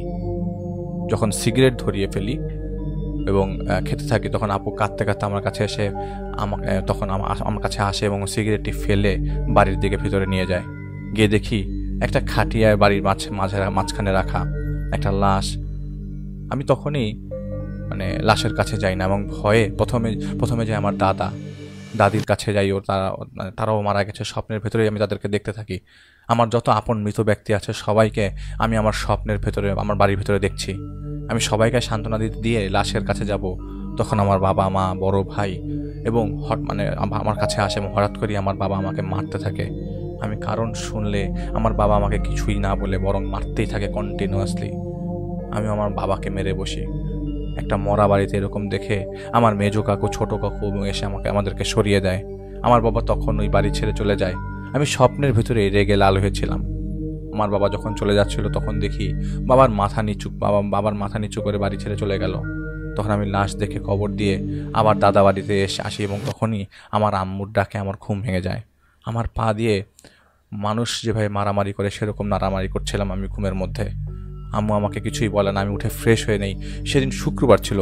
গোসল করে নামাজে চলে যাই। নামাজ শেষে আমি একজন হুজুরকে আমার স্বপ্নের কথা বলি, শুরু থেকে শেষ পর্যন্ত। হুজুর আমার কথা শুনে বলে আমরা ঠিক মতো নামাজ কালাম করি না এবং দোয়া করা হয় না, সেজন্যই এরকম স্বপ্ন দেখানো হয়েছে। এটা ভয়ের কোনো ঘটনা না। তবে যখন আমি মৃত আপন ব্যক্তিদের দেখি, যখন মৃত আপন ব্যক্তিদের সবাইকে দেখছিলাম তখন আমি ভয় পেয়েছিলাম। আমি ঘটনাটা কাউকে বলিনি, হুজুরের কাছে এবং আপনাদের শোতে শেয়ার করলাম। ধন্যবাদ সাকিব ভাই আপনার ঘটনার জন্য। আমরা চলে যাচ্ছি সরাসরি সামির ভাইয়ের কাছ থেকে একটি দুর্দান্ত ঘটনা শুনে আসবো। সবাই সাথে থাকুন।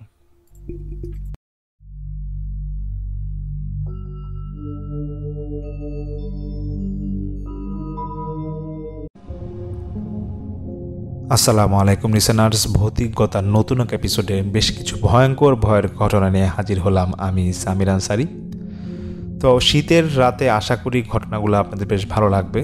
তো আমার শুরুতে যে ঘটনাটা আমি শেয়ার করব এটা আমাকে পাঠিয়েছে আমার এক দুঃসম্পর্কের বোন, ছোট বোন হয় সে আমার, অরিন।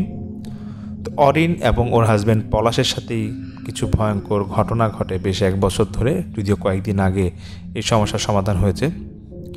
অরিন আমাকে যেটা বলে যে 2019 সালের অক্টোবর মাসে ওর এবং ওর হাজব্যান্ড পলাশের সাথে ওদের বিয়ে হয়। বিয়েতে নাকি ওদের দুই ফ্যামিলি, পলাশ এবং অরিনের দুই ফ্যামিলির অমত ছিল। তো অনেক বলার পরে ওদের রাজি করানো হয় এবং ওদের বিয়ে হয়। তো অরিন আমাকে বলে, ভাই আমার শ্বশুর বাড়িতে আমি যেদিন প্রথম থাকতে যাব তখন একটু বাড়ি পাওনাটা আমি দিয়ে নিচ্ছি। ও যেটা বলে যে বাসাটা নাকি এরকম যে এরিয়াটার মধ্যে ঢুকেই দক্ষিণমুখী 2টা বাড়ি ছিল। একটা বাড়ি ওর চাচা শ্বশুরের, আর একটা বাড়ি ছিল শ্বশুরের, মানে পলাশের আব্বার। তো ওই বাড়িটা নাকি যেখানে পলাশ থাকতো, সে মানে অরিনের হাজব্যান্ড যেখানে থাকতো, সেটা নাকি ছিল একটা ঘর ছিল ওর শ্বশুর, মানে অরিনের শ্বশুর শাশুড়ি থাকবে, আরেকটা ঘর হচ্ছে ননদের, আরেকটা ঘর পলাশের যেখানে পলাশ পড়ালেখা করতো এবং নিজেই থাকতো, এবং আরেকটা ঘর ছিল অরিনের দাদা শ্বশুরের। কিন্তু দাদা শ্বশুর এবং দাদা শাশুড়ি ওরা নাকি মারা যাওয়ার পরে ঘরটা খালি ছিল, মাঝে মাঝে নাকি সেখানে ওর ননদ থাকতো গিয়ে। তো অরিনের শ্বশুর বিয়ের দিন তখন ওই ঘরটাকে বুঝায় দেয়, বলতেছে যে এই তো আমার আব্বা মা যেহেতু মারা গেছে, এখন থেকে তুমি আর পলাশ সেই ঘরেই থাকবা। তো অরিন সেই ঘরেই থাকা শুরু করে। তো অরিন যেটা বলে যে ভাইয়া এই ঘরে তো 2টা রুম ছিল, তো এখানে একটা ডাইনিং রুম ছিল, তো বাড়ির সবাই যখন খাওয়া দাওয়া করতো তো আমার রুমে এখানে এসে খাওয়া দাওয়া করতো এবং সবাই যার যার রুমে পরে চলে যেত। তো অরিন বলে যে ভাইয়া বিয়ের 1-2 দিন পর যখন আমি কোনো একটা কারণে পলাশের আগে যে রুমে থাকা হতো, যেখানে পড়ার টেবিল ছিল, সেই রুমটায় যাই। আমার পলাশই নিয়ে যাচ্ছিলো আর কি, দেখো মানে পুরো বাড়ি ঘোরাচ্ছে, দেখো এটা আমাদের বাড়ি বা আমি এই রুমে থাকতাম। তো অরিন বলতেছে যে অরিনের নাকি ছোটোবেলা থেকে একটা সমস্যা ছিল যে ও নাকি মাঝে মাঝে প্যারানর্মাল অনেক কিছু সে ফিল করতে পারতো, এবং ওর সাথে নাকি একটা জিনও ছিল। পরবর্তী একটা সময়টা সমস্যাটা চলে গেছে, কিন্তু কোথাও কোনো খারাপ কিছু থাকলে এটা অরিন বুঝতে পারতো। তো অরিন সেদিন যখন পলাশের সেই পড়ার রুমে যায়, মানে যেখানে আগে পলাশ থাকতো সেই রুমটায় যায়, তখন অরিন নাকি ঢুকে বুঝতেছে যে এই ঘরে একটা সমস্যা আছে, এবং সে ফিল করতেছে যে বাইরে যেরকম একটা ঠান্ডা বাতাস ছিল, মানে তখন নাকি মানে শীত শুরু হয় এমন একটা সময় ছিল, তো ওই ঘরটায় গেলে কেমন একটা গরম গমোটে ভাব। যাই হোক অরিন যায়, যাওয়ার পরে তো সেখানে সে কিছুক্ষণ থাকার পর ও কাউকে কিছু বলে না, পলাশকে কিছু বলে না। তো সেই অনুযায়ী সে আবার তার আগের রুমে এসে পড়ে। তো এসে পড়ার পরে তো অরিনের হাজব্যান্ড এবং ওর ভালোই দিন যাচ্ছিল। তো যেটা ঘটে প্রথম ঘটনাটা সেটা হচ্ছে যে কয়েকদিন পরেই নাকি অরিনের হাজব্যান্ড মানে পলাশের নাকি পরীক্ষা হবে, মানে ওর মাস্টার্সের কোনো একটা পরীক্ষা আছে। তো সেই পরীক্ষা থাকার কারণে সে ওর পড়ালেখা করে যে রুমটা, সেখানে তাকে রাত জেগে পড়তে হতো। তো রাত জেগে পড়তে হবে এই কারণে পলাশ বলতেছে অরিনকে, দেখো আমি যেহেতু পাশের রুমেই আমি আছি বা পড়তেছি, তো আমি এখানেই পড়ালেখা করবো আর ওইখানে আমি রাতে ঘুমায় যাব। তো এর জন্য তুমি যদি যাও এই রুমে ঘুমাইতে পারো, না আমার সাথে ওখানে ঘুমাইতে পারো, এটা বলতেছে। তো অরিন বলতেছে না, তুমি যেহেতু রুমে পড়ালেখা করোই তাহলে আমি ওই রুমেই ঘুমাবো, কোনো সমস্যা নাই। তো এরকম পলাশ ওর টেবিলে বসে পড়তেছিল, তো অরিন কোনো একটা কারণে ঘুমায় গেছে, মানে ও রাতে ঘুমায় গেছে। তো ও আর খেয়াল করে নাই। তো রাত্রে 2:30-3টার দিকে হঠাৎ করে একটা আওয়াজ পেয়ে ঘুম থেকে উঠে যায় অরিন। দেখতেছে চারপাশে অন্ধকার, ও বুঝে গেছে যে ওর হাজব্যান্ড হয়তো পাশে শুয়ে আছে, এবং সে হালকা একটু আবছা আলো ছিল সেখান থেকে দেখতেছে হ্যাঁ তার হাজব্যান্ড শোয়া। তো কিন্তু একটা গংগানির আওয়াজ আসতেছে, মানে অনেকক্ষণ ধরে গংগানির একটা আওয়াজ। ও দেখতেছে যে ওর হাজব্যান্ডের মুখ থেকে আওয়াজটা আসতেছে। তো সঙ্গে সঙ্গে ওর হাজব্যান্ডকে ডাকতে যাবে, জাস্ট হাজব্যান্ডকে নাকি ধরে, মানে পলাশকে ধরে। দেখতেছে পলাশের শরীর প্রচণ্ড গরম।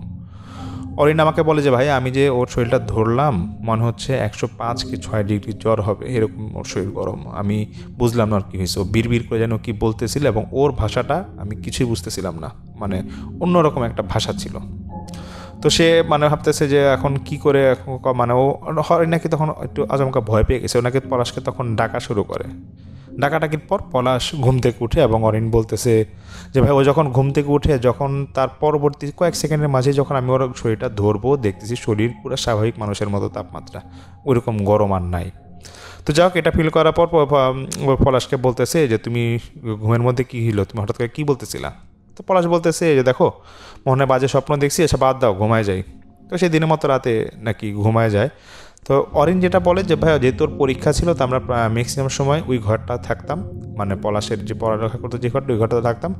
তো আর মাঝে মাঝে দাদি শ্বশুর, মানে ওর শ্বশুর যে ঘরটা দিছিল, দাদা শ্বশুরের ঘরটা এখানে থাকা, 2 জায়গায় নাকি থাকা হতো। তো অরিন বলে যে ভাইয়া যখন আমি আমার শ্বশুরের দেওয়া রুমটায় থাকতাম, মানে আমার দাদা শ্বশুরের রুমটায় থাকতাম, তখন এরকম কোনো সমস্যা হতো না। কিন্তু যখনই আমি পলাশের সেই রুমটায় থাকতে যেতাম তখনই এরকম রাতে সমস্যাগুলো হতো এবং পলাশ উল্টাপাল্টা রাতে এরকম কথা বলতো। তো একদিন একটা অরিন বলে যে একটা সময় ও শাশুড়িকে পরে বলতে বাধ্য হয় যে ওর কি পলাশ কি রাত্রেবেলা ঘুমের মধ্যে কোনো উল্টাপাল্টা কোনো কিছু দেখে নাকি বা কোনো সমস্যা আছে নাকি, আপনি একটু যদি আসতেন। তখন ও শাশুড়ি উল্টা অরিনকে আরও বলতেছে যে না, আমার ছেলে এরকম কোনো সমস্যা নেই, তুমি তোমার মতো ঘুমাবা ও ওর মতো ঘুমাবো, এরকম কোনো সমস্যা নেই, হয়তো বাজে স্বপ্ন দেখে, এগুলো হতে পারে। তো এটা বলার পর অরিন তো মোটামুটি স্বাভাবিকভাবেই না, কিন্তু অরিনের মাঝে একটা খটকা লেগেছিল যে ভাবতেছে যে না, কোনো একটা সমস্যা হয়তো বা আছে, এই জন্য পলাশ হয়তো রাতে এরকম করে। তো অরিন পরে একটা পর্যায়ে একদিন পলাশকে বলতেছে, দেখো পলাশ, তোমার আগের রুমে যে আমি থাকি ওইখানে থাকলে আমার কেমন জানি সমস্যা হয়। আর আমি অরিন বলে যে ভাই, আমার যেটা নতুন সমস্যা শুরু হয়েছে যে আমিও ওই ঘরে থাকলে রাত্রিবেলা প্রায় সময় আমার শরীরের তাপমাত্রা বেড়ে যেত, এবং আমি প্রায় সময় চেক করে দেখতাম যে তাপমাত্রাটা 105 কি 6 ডিগ্রি জ্বর হলে একটা মানুষের যেরকম গরম হয় শরীর সেরকম গরম হয়ে যেত, এবং এটা আমি আমার হাজব্যান্ডকে বলতাম না। তো এরকম যখন হচ্ছিল তো একটা পর্যায়ে কয়েকদিন পর আমি এটা বলতে বাধ্য হই আমার হাজব্যান্ডকে, এবং পলাশকে বলার পর পলাশকে বলি যে দেখো, এই রুমটা থাকলে আমার একটু সমস্যা হচ্ছে, তা আমি একটু অন্য রুমে, ওই রুমটা আমাদের আগের রুমটায় থাকি, মানে যে রুমটা শ্বশুরকে দিয়েছিল। এরকম নাকি বেশ কয়েকদিন ঘটছিল আর কোনো সমস্যা হয় নাই। তো এই 2020 সালে জানুয়ারি মাসের মাঝামাঝির একটা ঘটনা অরিন আমাকে বলে যে ভাই, সেদিন ধরেন রাত্রেবেলা ছিল আমাদের এখানে 8:30 9টার মধ্যে সবাই খাওয়া দাওয়া করতে আসে, কারণ আমার সেই রুমে তো ডাইনিং রুম ছিল বলেছিলাম।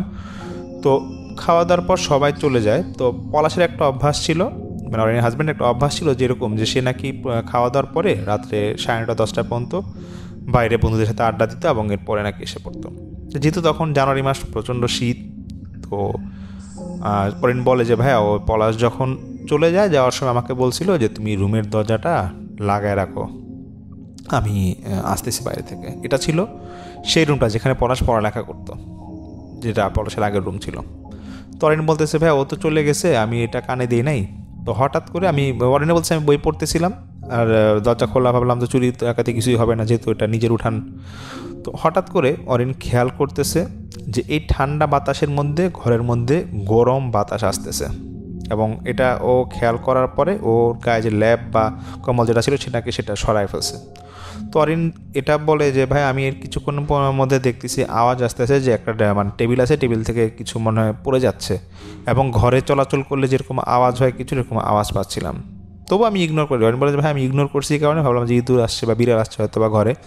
তো এটা দেখার পরে অরিন বলছে ভাই, আমি হঠাৎ করে যখন দেখতেছি দরজাটা খোলা, দরজার এখানে দেখলাম একটা সাদা জুব্বা পরা ছায়ামূর্তি দাঁড়ায় আছে। অরিন আমাকে বলে ভাই, আমি হয়তো 4 কি 5 সেকেন্ড এটা দেখছি, এবং দেখার পর আবার যখন তাকাতে যাব যে দেখতে যাবো এটা কি, আমি দেখি যে কিছুই নাই, এবং প্রচণ্ড ভয় পেয়ে আমি পলাশকে ফোন দিতে বাধ্য হই।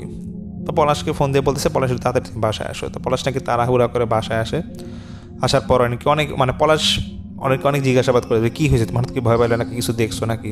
তো অরিন দেখতেছে যে না, এটা ওর এখন মানে হাজব্যান্ডকে বলা ঠিক হবে না, পলাশকে বলা ঠিক হবে না, এই জন্য সে আর পলাশকে সেই মুহূর্তে কিছুই বলে না।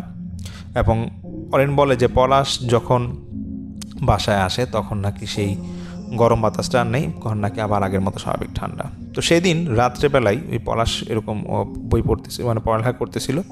তো অরিনও ঘুমায় যায়। রাতে 2:30 3টার দিকে ঠিক সেম আবার আগের মতো এরকম গোংরানির আওয়াজ আসতেছে পলাশের মুখ থেকে, এবং অপরিচিত একটা ভাষা, মানে এই ভাষাতে কি বলতেছে অরিন কিছুই আগের মতো বুঝতেছিল না। তো এবার মানে অরিনের সেদিন রাতে নাকি মানে ইচ্ছা জাগলো যে আজকে সে মোবাইলের টর্চ জ্বালায় দেখবে পলাশে আসলে কি করতেছে, কারণ অন্ধকারে তো আসলে বোঝা যায় না, ওর আগে কখনো এটা দেখে নাই।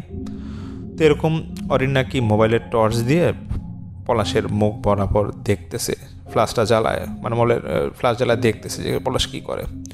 তো এটা যখন দেখতে যাবে তখন পলাশই ঘুমন্ত অবস্থায় বলতেছে যে আলোটা বন্ধ কর। এই ভয়েসটা শুনে অরিন বলে যে ভাই, আমার শরীর মনে ঠান্ডা হয়ে গেল যে আমার হাজব্যান্ড কী বলে। এবং অরিন বলতেছে ভাই, আমি যে মোবাইলের ফ্ল্যাশটা বন্ধ করব, মানে টর্চটা বন্ধ করব, আমার মানে এই শক্তিটা ছিল না, আমাকে 2বার বলা হয়েছে যে আলোটা বন্ধ কর। এটা বলার পর অরিন কোনো রকম নাকি মোবাইলটা লুকায় ফেলে এবং আলোটা মানে সেই আলোটা বন্ধ করে ফেলে। এবং এই ভয়েসটা নাকি অনেক গম্ভীর এবং থমথমে একটা আওয়াজ ছিল, এটা পলাশের ভয়েস ছিল না। তখন সেই জিনিসটা যখন মানে অরিন যখন ভয়েসটা পেলো তখন নাকি সেই ভয়েসটা আবার অরিনকে বলতেছে, গম্ভীর গলায় বলতেছে যে আমি যাব না, কেউ কোনোভাবে আমাকে তাড়াতে পারবে না, আর আমি গেলে তোর ক্ষতি হবে, তোকে ওরা মেরে ফেলবে, আমি যা করছি তোর ভালোর জন্য করছি। তখন অরিন নাকি কী বলবে এটা নাকি মানে কিছুই বুঝতে পারতেছিল না। ও নাকি তখন আয়াতুল কুরসি পড়া শুরু করে এবং আস্তে আস্তে পড়তে থেকে জোরে জোরে পড়া শুরু করে। যখন ওর আয়াতুল কুরসি পড়াটা শেষ হয় তখন সেই আওয়াজটা বলতেছে, মানে পলাশের উপর যেই জিনিসটা ভর করছিল সে বলতেছে যে আলহামদুলিল্লাহ, তুই তোর স্বামীর জন্য নিশ্চয়ই ভালো কোনো সুসংবাদ পাবি। এটা বলার পর আবার বলতেছে যে তুই ভয় পাবি না, আমি ওর কোনো ক্ষতি করব না, আমরা অনেক আগে থেকে এই ঘরে আছি, আর তোর স্বামীর সাথেই আছি, আমার সাথে আরও অনেক সাথী আছে, এরা কেউ তোর কোনো ক্ষতি করতে দিবে না। তো এরকম বলে যে ওইটা নাকি ওই ভয়েসটা নাকি আবার এটাও বলতেছিল যে আমি মাঝে মাঝে আসবো, তুই ভয় পাবি না এবং তুই এটা নিয়ে কোনো চিন্তা করবি না, আমি সবসময় তোর স্বামীর মাঝেই আসবো। তো অরিন বলতেছে ভাই আমি এটা শোনার পর অনেকক্ষণ চুপচাপ এবং আমি কিছুই বলতেছি না, 5-6 মিনিট আমি পুরো স্তব্ধ হয়ে গেছিলাম। তারপরে আমার হাজব্যান্ড মানে পলাশের শরীরে হাত দিয়ে দেখি ওর তাপমাত্রা পুরো স্বাভাবিক এবং ওকে ডেকে তুলছি। তো ডেকে তোলার পর অরিন ওকে কিছুই বলে নাই, শুধু অরিন ঘাবড়ে গেছিল এবং দেখতেছিল যে ওর হাজব্যান্ড কিছু বলে নাকি, কিন্তু পলাশ কিছুই বলে নাই। পলাশ শুধু এটাই বলতেছে যে অরিন তুমি হঠাৎ করে আমাকে ডাক দিলা কেন, কী হয়েছে তোমার, তুমি প্রায় সময় রাতে আমার ডাক দাও আমাকে। অরিন বলতেছে না আমি তো ওয়াশরুমে যাবো, ওয়াশরুমে তো বাইরে ঘুমোচ্ছিল না, এর জন্য তোমাকে ডাকলাম। তো তারপর অরিন নাকি ওয়াশরুমে যায় পলাশকে বাইরে রেখে, মানে একটু সেদিনও ভয় পেয়ে গিয়েছিল। তো ওয়াশরুম থেকে আসার পর শুয়ে যায়, কিন্তু শুয়ে যাওয়ার পর অরিন যেটা বলে ভাই ফজরে আজান দেওয়ার পর আমি আবার ফজর যখন আজান দেয় তখন আমি আবার উঠি এবং সারা রাতের ঘটনাটা আমি মাথার মধ্যে আমার ঘুরপাক খাচ্ছে, আমি কী দেখতেছি। এখন ওর একটাই কথা যে আমি আমার শাশুড়িকে বলবো কি বলবো না, কারণ আমার শাশুড়িকে বললে উল্টা আমাকে ব্লেম দেবে, কারণ ওই শাশুড়ি নাকি ওকে দেখতে পারতো না। তো সারাদিন এভাবেই কাটার পর কাউকে কিছু বলে নাই। তো অরিন বুঝে গেছে যে ওর হাজব্যান্ডকে কিছু একটা ভর করে এবং ও এটাও চাচ্ছে না যে ওর হাজব্যান্ডকে ও জোর করে মানে কিছু বলবে। তো এরকম নাকি অরিন প্রায় রাতেই দেখতেছে যখন ওই ঘরে ওর হাজব্যান্ডকে থাকা হচ্ছে, ওর হাজব্যান্ডও এরকম জ্বরের মধ্যে পড়তেছে এবং এই জ্বরটা নাকি এমন যে অসুস্থ হয়ে যাবে এরকম তাপমাত্রা বেড়ে যায়।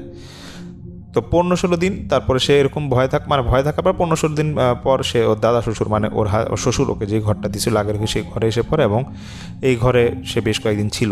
অরিন বলে ভাই আমি যখন দাদা শ্বশুরের ঘরে আবার থাকা শুরু করি, যেটা আমার শ্বশুরের দেওয়ার রুম, সেই রুমটায় থাকলে আর কোনো সমস্যা হয় না, কিন্তু ওই পারিবারিক কোনো সমস্যার কারণে একটা সমস্যা হয়, তো সেই কারণে আমাকে আবার আমার হাজব্যান্ডের আগের রুমে চলে যেতে হয়, যে রুমটার সমস্যা আছে।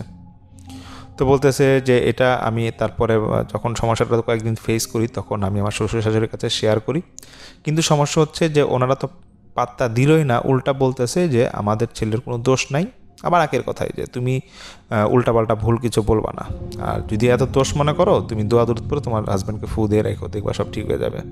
তো যাই হোক আস্তে আস্তে অরিন বিষয়টা নর্মালভাবে নিচ্ছে, কারণ সে দেখতেছে যে এই জিনিসটা প্রায় সময় আসে এবং অরিনের নাকি তখন বেশি ভয় লাগতো। বলছে ভাই আমার বেশি ভয় লাগতো তখন যখন এই অপরিচিত ভাষাটা এরকম 3-4 জনের ভয়েস নাকি তখন এরকম ওর হাজব্যান্ডের মুখ থেকে শোনা যেত এবং বিড়বিড় করে জানি কি পড়তেছে। অরিনের কথা যে ভাই আমি যদি ভাষাটা বুঝতাম তাহলে হইতো, কিন্তু এমন ভাষা এটা আরবিও না বা অন্য যে কোন দেশের ভাষা আমি কিছুই বুঝবো না। যাই হোক এরকম এক এক দিন এক এক রকম ভাষা অরিন শুনতেছে তার হাজব্যান্ডের ভয়েসে। তো এরকম তো রাত যাচ্ছিল।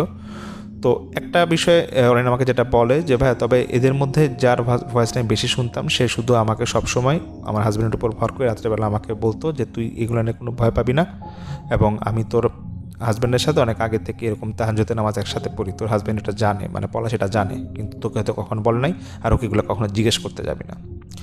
তো এরকম কয়েকদিন চলে যাওয়ার পর কোনো এক সময় পলাশের মানে খুলনায় কোনো একটা পরীক্ষা হবে, সেখানে ওর সিট পড়ে। তো অরিন আমাকে বলতেছে ভাই সেদিন তো আমার হাজব্যান্ড খুলনায় যাবে, তো রাত্রে ওর ট্রেন ছিল চলে যায়, তো সেই রাতে আমার শাশুড়ির ননদের ঘরে আমার থাকতে হবে, মানে শাশুড়ি এবং ননদ একসাথে ওরা থাকবে অরিন সহ।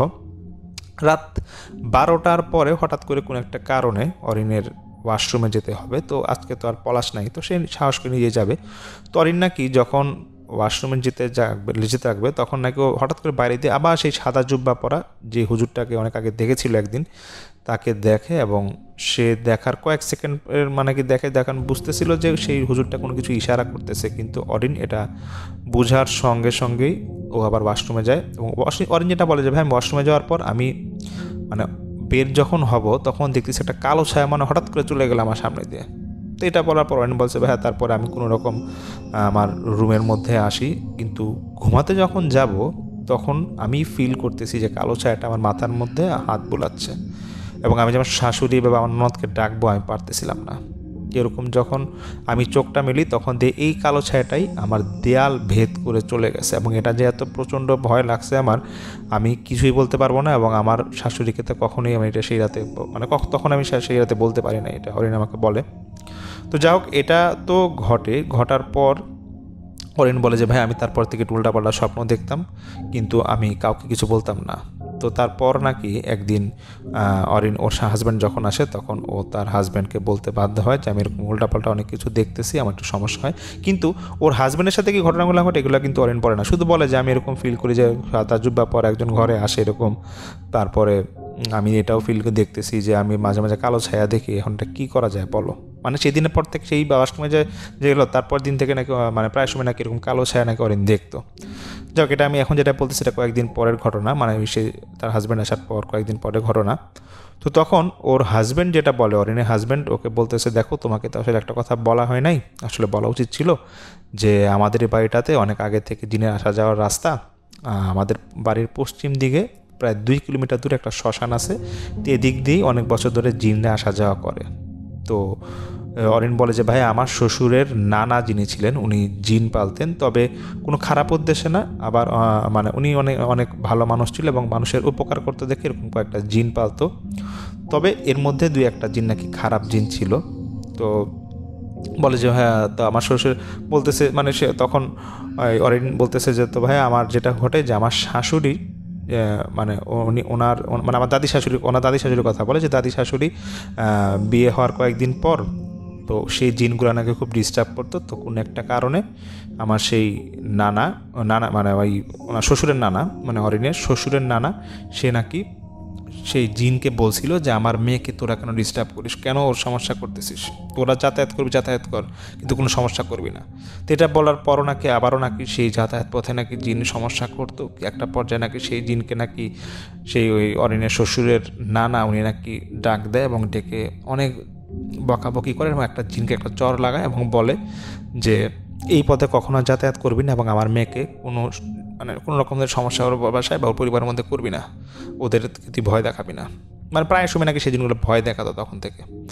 তখন সেই জিন বয়স্ক, মানে জিনটা বলে সে নাকি বয়স্ক জিন ছিল, সে খেপে গিয়ে বলতেছে ঠিক আছে জান আপনার এই বাড়িতে বা এখান দিয়ে আমি কখনো আসা যাওয়া করবো না, তবে এই বাসায় আমি কোনো না কোনো সময় একটা বিপদ ঘটাবো। তখন অনেক হুমকি ধামকি দেওয়ার পর সেই জিনটা চলে যায়। তো পলাশের আব্বার নানা, মানে অরিনের শ্বশুরের নানা, উনি তো একটা সময় মারা যায়। তো যখন মারা যাওয়ার পর থেকে নাকি আবার সেই জিনদের চলাচল। তারপর এই জিনটা নাকি মাঝে মাঝে এই পলাশের উপর ভর করতো এবং এটা নাকি ওর বাবা মা অনেক আগে থেকে জানতো, কিন্তু পলাশের কোনো গুরুত্ব দিত না, কারণ এই জিনগুলো ভালো ছিল, কোনোভাবেই নাকি জিনগুলোকে তাড়ানো যাইতেছিল না। তো এভাবেই অনেক দিন যাওয়ার পরে অরিন বুঝে যায় যে আসলে এই বাসায় আসলেই সমস্যা আছে, যেভাবে আছে এভাবে ওকে থাকতে হবে, এখানে কোনো মানে যাওয়ার কোনো উপায় নাই। তো এরকম যখন হচ্ছিল একদিন আরেকটা ঘটনা ঘটে, যেটা মানে মেইন ঘটনা যেটা আমাকে অরিন বলে, যেটা যে ভাই আমার একটা শেষ ঘটনা যেটা আমার ঘটে তারপর থেকে সমস্যাটা হয় নাই। তো সেদিন যেটা ঘটে যে অরিন দেখতেছে যে ওর হাজব্যান্ড কোনো একটা কাজে বাইরে গেছে রাত্রেবেলা, তো আসার পরে সে মানে কেমন যেন ভয় পাচ্ছে। তো ভয় পাওয়ার সঙ্গে সঙ্গে অরিন বলতেছে যে তুমি যে গেলা কোথায় গেছিলা, তো বলছে এরকম আসার সময় একটু ভয় লাগলো, আমার ভয় লাগতেছে।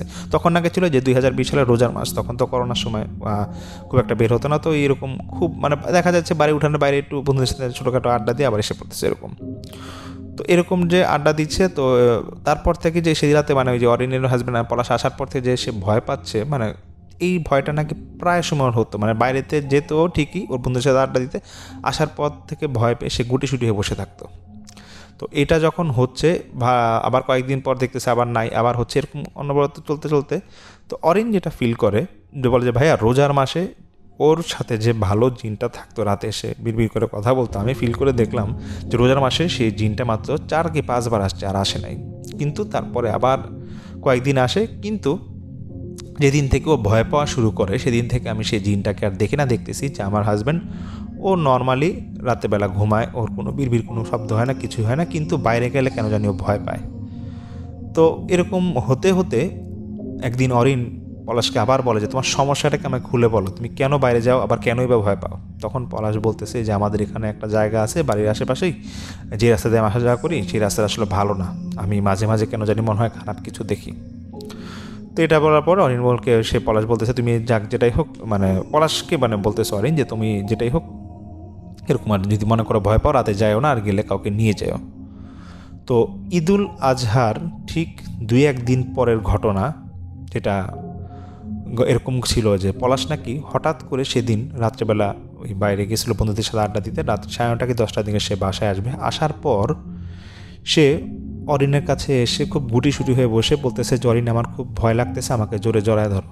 তখন নাকি পুরা অরিনের কোলে নাকি সে মানে আঁটুর দিকে নাকি মাথা দিয়ে শুয়ে যায়, এবং বাচ্চারা যেরকম শুয়ে যায় এরকম শুয়ে খুব কান্নাকাটি করতেছে। পলাশ বলতেছে আমার খুব ভয় লাগতেছে, আমাকে তাড়াতাড়ি দোয়া দূরত পরে ফু দাও। তো এরকম যখন ও দেখতেছে অরিন মনে করছে যে কিছু খারাপ জিনিস হয়তো দেখছে, কিন্তু পলাশকে কিন্তু অরিন কিছুই বলে নাই সেদিন পর্যন্ত, যে পলাশের সাথে কী কী ঘটতেছিল রাতে বা কী হচ্ছিল বা অরিন কী ফিল করছে এগুলো তো কিছু বলছেই, তো সম্পূর্ণ সব কথা অরিন বলতো না।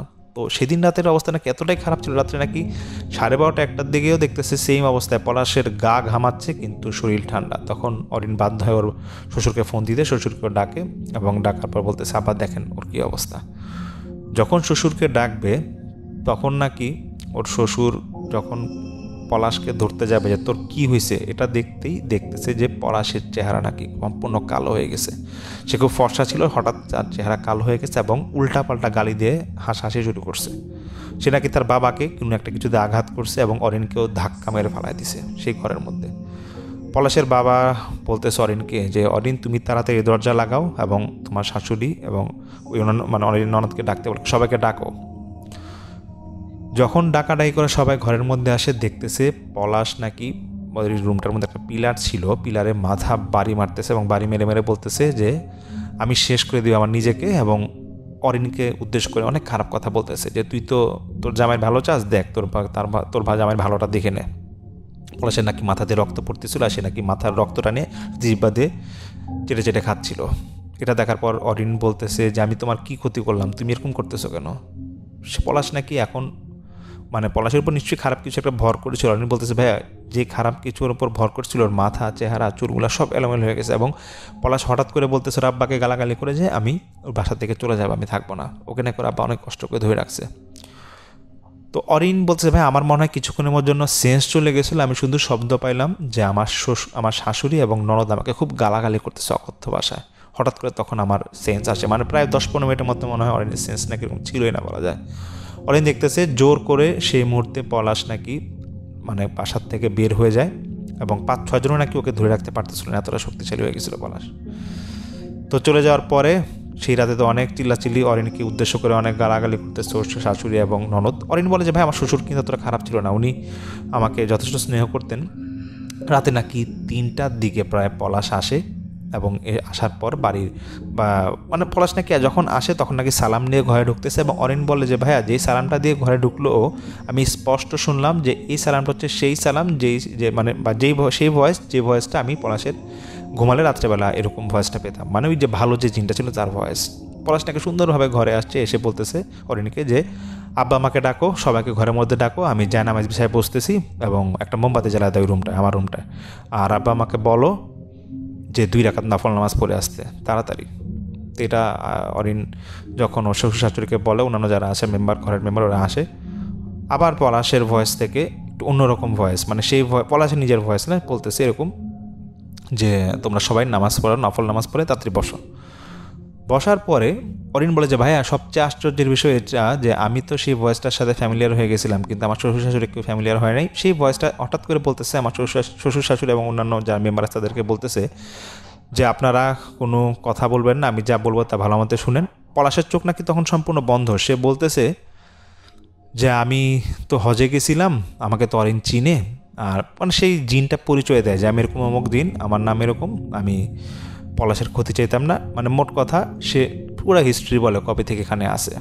এবং সেই জিন বলতেছে যে আমি হজে গেছিলাম দেখে ওর সাথে আমার সাথে আমার দুটা সাথী ছিল, সেই সাথীগুলোকে বলছিলাম পলাশকে দেখভাল করার জন্য, কিন্তু তারা আসলে দেখভাল ঠিকভাবে করতে পারে নাই, কারণ এই বাড়ির আশেপাশে কিছু বদ জিন আছে, পলাশকে ওরা ক্ষতি করার জন্য অনেকদিন ধরে ওত পেতেছিল, তো ওরা পলাশের উপর ভর করছিল। এর জন্য যখন ভর করে ওকে মানে মেরে ফেলার জন্য নিয়ে গেছিলো বাইরে, মানে আজকে রাতেই নাকি বলতেছে যে এই কিছুক্ষণ আগে ওকে মেরে ফেলার জন্য নিয়ে গেছিলো ওর কাছে। ওরা যখন পলাশ রাতে বের হয় তখনই ভর করছিল, তো ওকে প্রায় মেরেই ফেলতো। কিন্তু আমি খবর পাই কোনোভাবে যে পলাশ খুব বিপদে আছে, এই জন্য আমি হজের এখান থেকে সরাসরি এখানে এসে পড়ি, মক্কা থেকে সরাসরি এসে পড়ি। তো এসে পড়ার পর এখন আপনার ছেলেকে বাঁচাইলাম। এখন যেটা ঘটনা যে আপনারা ভয় পাবেন না, সেই বদ জিনগুলো থেকে মুখে অনেক কষ্ট নিয়ে আসছি। আর যেটা করবেন, পানি নিয়ে আসেন, আমি একটা সূরা পরে দিচ্ছি। তো সঙ্গে সঙ্গে কয়েন বাজার আমি সঙ্গে সঙ্গে পানি নিয়ে ওনাকে মানে পলাশের হাতে দিয়ে দেখতেছি পলাশ কিন্তু চোখ বন্ধ, কিন্তু সে নিজের থেকে মাথাটা নিচু করে পানিটা নিল, কিন্তু ভয়েস ঠিকই আসতেছে ওর মুখের থেকে। তো পানিটা নিয়ে পানিটা নিয়ে ঝাড়ফুঁক দিল এবং অরেনকে বলতেছে পানিটা তুমি খাও এবং ঘরের চারপাশে ছিটিয়ে দাও। এবং ওর শ্বশুর শাশুড়িকে বলতেছে, মানে অরিনের শ্বশুর শাশুড়িকে বলতেছে যে তোমরা মানে আপনারা এই পলাশ এবং অরিনকে ভালোভাবে মেনে নেন। অরিন মেয়েটা খুব ভালো, পলাশও খুব ভালো ছেলে, এবং ওর কোনো ক্ষতি করবেন না।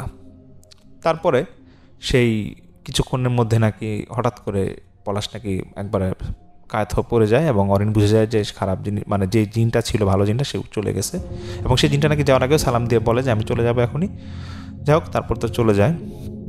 চলে যাওয়ার পর সেই পানিতে অরিন বললাম আমি খাই, ঘরের মধ্যে চারপাশে ছিটাই। এবং অরিন যেটা বলে যে ভাইয়া তারপর থেকে আমি জিন ওকে আর ওরকম ওর কাছে আসেও না। কিন্তু সমস্যা একটা যে আমার শ্বশুরবাড়ির সবাই আমাকে ব্লেম দিচ্ছে এবং বলতেছে যে আমার জন্য নাকি এগুলো হয়েছে। তো এটা পলাশেও বুঝায় যে না আসলে আমার সাথে এই জিনগুলো আগে থেকে ছিল, আমি কখনো অরিনকে বলি নাই, অরিন ভয় পাবে দেখে।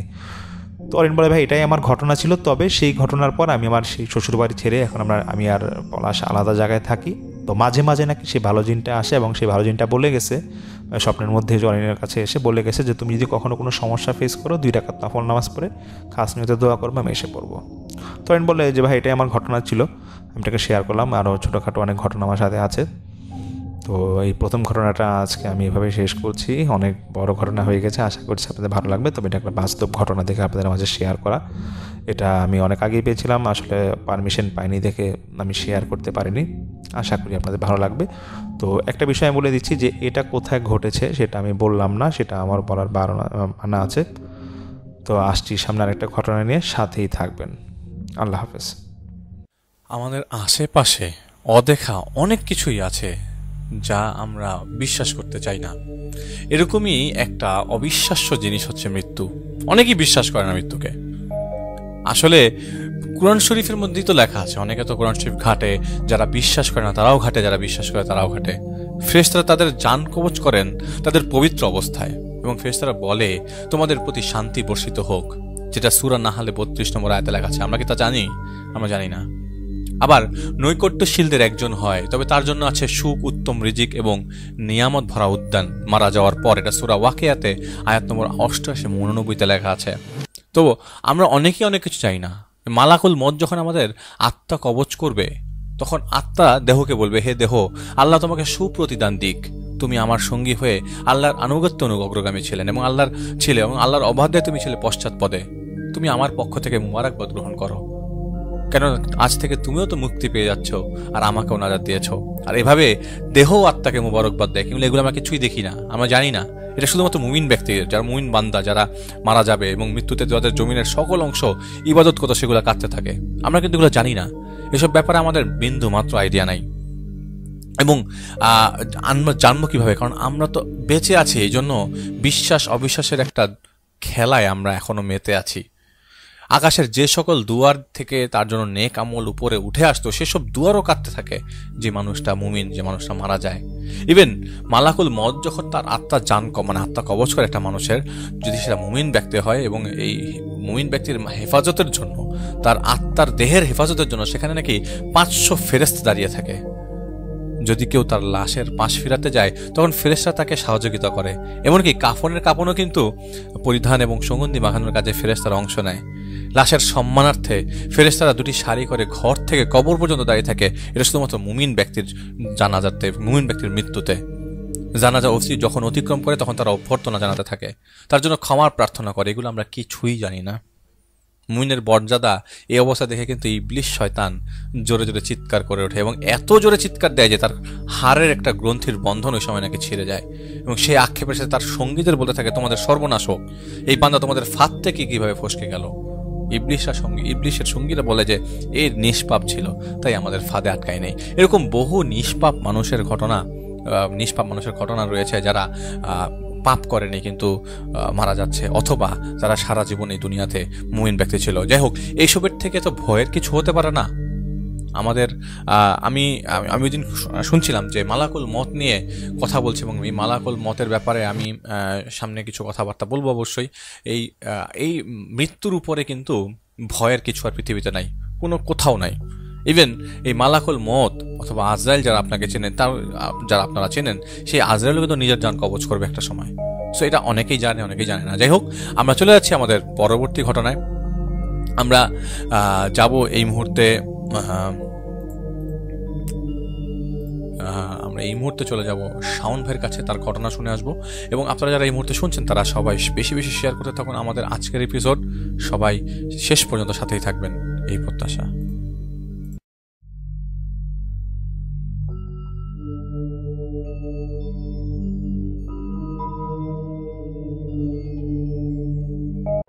আসসালামু আলাইকুম, আমি শাওন।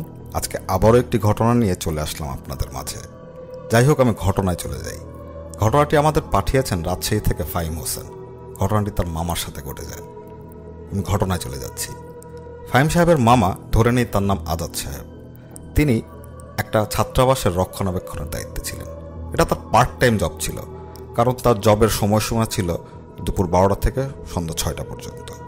আর ছাত্রাবাসটা তার বাসা থেকে খুব কাছে হওয়াতে তিনি স্মুথলি জবটা করতে পারতেন। তো তেমনই একদিন দুপুর 12টার দিকে আজাদ সাহেব তার ছাত্রাবাসে যান। এটা বলে রাখা ভালো, ছাত্রাবাসটা নতুন ছিল আর এটা ছিল প্রায় 6 তলা, আর তুলনামূলক ছাত্র সংখ্যাও খুব কম ছিল। তো যাই হোক, তিনি ছাত্রাবাসে পৌঁছাবার পর দেখলেন ছাত্রদের মধ্যে খুব এক্সাইটমেন্ট কাজ করতেছে। তো কিছুক্ষণ পর শুনতে পেলেন যে ছাত্রদের মধ্যে কারো একজনের আজকে জন্মদিন। তো তারা সবাই জন্মদিন সেলিব্রেট করার জন্য কিছুক্ষণ পর একটা রেস্টুরেন্টে যাবে। তো যেই কথা সেই কাজ, দুপুর 3টার দিকে ছাত্রাবাসের সব ছাত্ররা চলে গেল এবং আজাদ সাহেব একাই রয়ে গেলেন ছাত্রাবাসে। তো তার চাকরিটাও নতুন, আর ওরকম কারোর সাথে ওরকম তার খাতিরও হয়নি। জাস্ট ছাত্রাবাসের দরজায় একটা দারোয়ান আছে, তার সাথেও তার ওরকম জানা পরিচয় নাই। তো তিনি একলাই বসে থাকেন। তো সন্ধ্যা 6টা বাজার ঠিক আগে তিনি চিন্তা করতেছেন যে আচ্ছা, আর একটু পরে সন্ধ্যা 6টা বেজে যাবে, আমার দায়িত্ব তো শেষ, যে আসবে তাকে বুঝাই দিয়ে আমি চলে যাব। ঠিক 6টা বাজার কিছুক্ষণ আগে তিনি একটা শব্দ শুনতে পান। শব্দটা এরকম যে বাতাসে কোনো রুমের জানালা বারবার বাড়ি খাচ্ছে। তো তিনি আকাশের দিকে তাকিয়ে দেখলেন আকাশও মেঘলা, বাতাসও হচ্ছে। তো তিনি চিন্তা করলেন হ্যাঁ, হইতে পারে কোনো রুমের জানালা খোলা। তো চেক করার জন্য তিনি উপরে উঠতে থাকেন। তো ঠিক দোতলায় যখন উঠলেন তখন ধম করে পুরা বিল্ডিংয়ের কারেন্ট চলে যায়, মানে টোটাল এলাকারই কারেন্ট চলে যায়। তো তার কাছে একটা টর্চ লাইট ছিল, সেটা দিয়ে তিনি ঘুরে ঘুরে দেখছিলেন। 4 তলায় যখন উঠলেন তখন তার শরীরটা হঠাৎ কেমন জানি ভারী হয়ে গেল। তার ইচ্ছা করছে না আর উপরে উঠতে। তার মন বলছে চলো চলে যাই। তিনি আবার নিজে নিজে চিন্তা করেন যে না, এটা আমার দায়িত্ব, এটা যেহেতু আর কেউ নাই, আমারই দায়িত্ব, দেখি কোনো কিছু হয়েছে কিনা। তো তিনি আস্তে আস্তে আবার 5 তলায় উঠেন। ওঠার পর তিনি দেখেন কোনো কারণ ছাড়াই তার শরীরে সারা লোম দাঁড়িয়ে গেল। কেন জানি হঠাৎ তিনি ভয় পাচ্ছেন। তো তিনি নিজেকেই আবার নিজে বুঝতেন যে না, আমি তো ভীতু লোক না, আর এরকম ভয়ের কোনো কিছুই হয় নাই, হয়তো অন্ধকার এই জন্য ভয় পাচ্ছি, এটা ওরকম কিছু না, আমি জাস্ট আর 1 তলা আছে 6 তলা, ওটা জাস্ট ঘুরে ফিরে দেখে আমি চলে যাব। তিনি 6 তলা ওঠেন। ওঠার পর তিনি যখন ঘুরে ঘুরে দেখছিলেন রুমগুলো, তখন তিনি লক্ষ্য করেন একটা রুমের দরজা খোলা। তো এটা দেখে তিনি অবাক হন, কারণ তার জানা মতে কেউই নেই ছাত্রাবাসে। আর এটা একটা স্ট্রিক্ট রুল এই ছাত্রাবাসের, সেটা হচ্ছে কেউ বের হয়ে গেলে দরজা অবশ্যই লক করে যেতে হবে। তো তিনি আস্তে আস্তে ওই রুমটার দিকে আগান। দরজাটা হালকা ভেজানো ছিল। তো তিনি যখন পুরো দরজাটা খুললেন তখন কোত্থেকে জানে কিছু একটা লাফ দিয়ে তার পায়ের সামনে পড়ল। তিনি চমকে 2-3 পা পিছিয়ে চলে গেলেন। লক্ষ্য করে দেখলেন এটা একটা বিড়াল, সাদা কালো রঙের একটা বিড়াল। বিড়ালটা তার দিকে জল জল চোখে তাকিয়ে হাঁটতে হাঁটতে তার পাশ দিয়ে চলে গেল। তো তিনি কিছুক্ষণ বিড়ালটার দিকে তাকিয়ে থাকলেন, পরে আবার রুমের ভেতরে লক্ষ্য করা শুরু করলেন। তিনি দেখলেন রুমের পূর্ব পাশের জানালাটা খোলা। তিনি বুঝতে পারলেন যে এই রুমের এই জানালার আওয়াজই তিনি শুনতে পাচ্ছেন। তো তিনি রুমটা নোট করলেন কার রুম, তারপর নিজের রুমে তিনি রুমের মধ্যে ঢুকলেন জানালাটা লাগিয়ে দেবেন এই জন্য। জানালার পাটটা বাইরের দিকে। তো তিনি যখন জানালার পাটটা লাগাবেন তখন কি জানি চিন্তা করে একটু নিচে তাকালেন। নিচে তাকিয়ে যা দেখলেন সেটা দেখে তার হৃৎপিণ্ড মুহূর্তের জন্য থমকে গেল। তিনি দেখলেন একটা 9-10 বছরের ছেলে বিল্ডিংয়ের দেয়ালটা বেয়ে বেয়ে উপরে উঠছে কোনো ধরনের সাহায্য ছাড়াই। আমরা অনেকটা স্পাইডারম্যানকে যেভাবে দেখি মুভিতে দেয়াল বেয়ে উঠতে, ঠিক ওরকমভাবে তার ওঠার ভঙ্গিটা ছিল ভয়ানক। এবং তিনি যখন তাকান, আজাদ সাহেব যখন নিচে তাকান, তখন সেই অদ্ভুত অবয়ব ছেলেটার সাথে তার চোখাচোখি হয় এবং সাথে সাথে ছেলেটা একটা বিশ্রী ধরনের হাসি দেয়। এবং প্রথমে সে উঠছিল খুব ধীরে ধীরে, যখন আজাদ সাহেবের সাথে চোখাচোখি হয় তার ওঠার স্পিডটা দ্রুত বেড়ে যায়। ঠিক অদ্ভুত ভঙ্গিতে সে দ্রুততার সাথে আজাদ সাহেবের দিকে যেন ধেয়ে আসছিল। আজাদ সাহেব এটা দেখে কিছুক্ষণের মধ্যে তার সম্বিত ফিরে পায়। তিনি চিন্তা করে জানালাটা লাগিয়ে দিতে হবে, নাহলে আমাকে ধরে ফেলবে। এই চিন্তা করে তিনি যখন হাত বাড়িয়ে জানালার পাল্লাটা ধরলেন, ঠিক ওই মুহূর্তে ওই ছেলেটা তার হাত চেপে ধরে এবং সজোরে নিচের দিকে টান দেওয়া শুরু করে। এটা দেখে আজাদ সাহেব একটা চিৎকার দেন, তারপর তার আর কিচ্ছু মনে নেই। পরদিন যখন তার জ্ঞান ফিরে তখন তিনি দেখেন তিনি তার বাসার বিছানায়, কিন্তু তিনি কিচ্ছু বলতে পারছেন না, তার বাকশক্তি হারিয়ে গেছে। তো সবাই কান্নাকাটি শুরু করে দেয়। সবাই বুঝতে পারে যে হয়তো খারাপ কিছু ঘটেছে তার সাথে। তো তাই এলাকার এক পরেশগার মানুষের কাছে তাকে নিয়ে যাওয়া হয়। তাকে সেই হুজুর কিছু ঝাড়ফুঁক দেয়, পানি পড়া দেয়। তো আস্তে আস্তে 1 সপ্তাহ পর আজাদ সাহেব কথা বলতে শুরু করেন। তখন তিনি সবাইকে বলেন যে তার সাথে আসলে কি ঘটেছিল। এরপর তিনি তার সেই ছাত্রাবাসের চাকরিটা ছেড়ে দেন এবং সেই এলাকা থেকেই দূরে আরেক জায়গায় বর্তমানে তিনি আছেন, কোনো একটা ব্যবসার সাথে হয়তো জড়িত আছেন। এই ছিল আজকের এই ছোট্ট ঘটনাটা। আশা করি আপনাদের ভালো লাগবে। সবাই আমার জন্য দোয়া করবেন। আসসালামু আলাইকুম। সরাসরি চলে যাব রাকিব রায়হান ভাইয়ের কাছে, তার ঘটনা শুনে আসবো। এবং যারা এই পর্যন্ত আমাদের সাথে ছিলেন, আমাদের এপিসোডটি যারা পছন্দ করছেন অথবা যারা শুনছেন এই মুহূর্তে, তারা একটা করে লাইক বাটনে হিট করে যাবেন। এবং যারা সাবস্ক্রাইব করেননি তারা এখনও যারা সাবস্ক্রাইব করেন তারা সাবস্ক্রাইব করে ফেলবেন। যারা করেছেন তাদের অনেক অনেক ধন্যবাদ। আপনাদের একটা দায়িত্ব, আমাদের চ্যানেলটা বেশি বেশি শেয়ার করবেন, আমাদের আজকের ভিডিওটা বেশি বেশি শেয়ার করবেন। আশা করছি আপনাদের আজকের এপিসোডটা ভালো লাগবে এবং ঘটনাগুলো ভালো লাগবে। আমাদের স্টোরিটারদেরকে অনেক ধন্যবাদ, তারা কষ্ট করে ঘটনা নিয়ে এসছেন এবং ঘটনা বলছেন আপনাদের সাথে। তো আমরা চলে যাব সরাসরি রাকিব ভাইয়ের কাছ থেকে তার ঘটনা শুনে আসবো।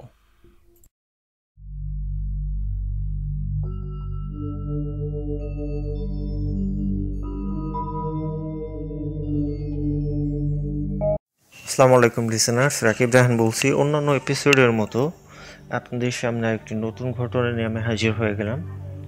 তো ঘটনাটি যিনি আমাকে শেয়ার করেছেন তার নাম রকি, তার গ্রামের বাড়ি নারায়ণগঞ্জ, যদিও তিনি এখন ইতালি প্রবাসী। তো ঘটনাটি ঘটে আজ থেকে প্রায় 10 বছর আগে। তিনি আমাকে দিন এবং তারিখ সঠিকভাবে উল্লেখ না করলেও তিনি বলেছেন সেটি ছিল গ্রীষ্মকাল। এটি ঘটে যায় তার গ্রামের বাড়ি নারায়ণগঞ্জেই। তো নারায়ণগঞ্জের বাড়ির একটি বর্ণনা দিয়ে নিই আমি। বাড়ির পাশে পুকুর ছিল, তাদের বাড়ির সাইডে একটি পুকুর, এবং পুকুরের পাশে তার চাচুর একটি রুম ছিল, এবং পুকুরের পাশেই তার বাসায় ঢুকার যে রাস্তা সে রাস্তাটি ছিল, এবং রাস্তার চারপাশে ছিল সুপারি গাছ, অন্ধকারাচ্ছন্ন বলা যায়। তো পুকুর পাড়ের যে চাচুর রুম, সে রুমে একাই থাকতো, এবং প্রায় মাঝে মাঝে মাঝরাতে সে পুকুরে সাঁতারের আওয়াজ শুনতো, যে কেউ সাঁতার কাটতেছে অনেকজন মিলে। কিন্তু সে যখন রুম থেকে বের হয়ে পুকুর পাড়ে গিয়ে দেখতো, লাইট মেরে দেখতো পুকুরের পানি ঠিকই নড়ছে কিন্তু কোনো মানুষ নাই। কিন্তু সে যে সময় পুকুরের পাড়ে এসেছে, রুম থেকে পুকুরের পাড়ে আসার সময়টুকু, সে টাইমে পুকুর থেকে লোক উঠে পালানোর কোনো সুযোগ নেই। তো তিনি একদিন রাত্রে ঘুমোচ্ছিলেন, হঠাৎ এমন সাঁতারের আওয়াজ শুনলেন। এই পুকুরে কে যেন খুব সাঁতরাচ্ছে, খুব শব্দ, পানির খুব শব্দ হচ্ছে, অনেকজন মিলে সাঁতরাচ্ছে। তো তিনি এবার আর বের না হয়ে জানলা দিয়ে তাকান, তার জানলা দিয়ে পুকুরটা দেখা যেত। তো জানলা দিয়ে তাকিয়ে দেখতে পান যে পুকুরে সাদা শাড়ি পরিহিত একটি বৃদ্ধ মহিলা যেন সাঁতার কাটছে, পুকুরের এ প্রান্ত থেকে ও প্রান্তে যাচ্ছে। তিনি আবছা আলোয় দেখতে পাচ্ছেন এটি। তো এটি দেখার পর তিনি দেখেন যে শাড়িটা খুব জলজল করছে, যেন সব কিছু চারপাশে আলোকিত হয়ে যাচ্ছে। তো তিনি এটি দেখার পর রুমে দরজা খুলে বের হন এবং পুকুর পাড়ে এসে পুকুরে লাইট মেরে আর কিছু দেখতে পান না, অদৃশ্য সব কিছু। তো এখন আমি মূল ঘটনায় চলে যাই। ঘটনার দিন তাদের এলাকায় যেহেতু গরমকাল ছিল, প্রচুর লোডশেডিং হতো, মানে প্রচুর লোডশেডিং। সন্ধ্যার পরে বিদ্যুৎ থাকতো না বললেই চল, আসতো এই যেত। তো এমন এক লোডশেডিংয়ের রাতে সন্ধ্যার পর তিনি তার এক কাছের বন্ধুকে নিয়ে তার ছাদে বসেছিলেন। ছাদে বলতে তাদের ছাদে ওঠার যে সিঁড়িটা, সেই সিঁড়িতে দুজন বসেছিলেন এবং তারা পরিকল্পনা করেন যে আমরা আজকে পুকুরে গোসল করবো, যেহেতু অনেক গরম পড়তেছে। তো তাদের আর এক বন্ধুকে ফোন দেয় এবং সে বন্ধু বলে তার আসতে কিছুক্ষণ লাগবে, তাদের একটু অপেক্ষা করতে। তো তারা সিঁড়িতে বসে অপেক্ষা করতে থাকে তার বন্ধুটির জন্য, যে তিনজন একসঙ্গে আসলে তিনজন একসঙ্গে পুকুরে নেমে সাঁতার কাটবে। তো একটা সময় তিনি দেখতে পারেন যে তাদের বাসার সামনে দিয়ে দুজন পিচ্ছি সেই পথটা দিয়ে, সেই সুপারি গাছ ঘেরা পথটা দিয়ে হেঁটে আসতেছে তাদের বাসার দিকে। দুজন পিচ্ছি হাত ধরে, পাঞ্জাবি পরা, হাত ধরে, মানে খুব কম বয়সের হবে পিচ্ছি দুইটা। তো সে দেখে ভাবে হয়তো আশপাশের কোনো পিচ্ছি হবে, সে যেহেতু মুখটা স্বচ্ছভাবে দেখতে পারতেছেন না, সে এটাকে খারাপভাবে নেয়। তো পিচ্ছি দুইটা এক পর্যায়ে তাদের সিঁড়ি বেয়ে উঠে যায় এবং উঠে ছাদে উঠতে চায়, তাদেরকে সাইড দিতে বলে।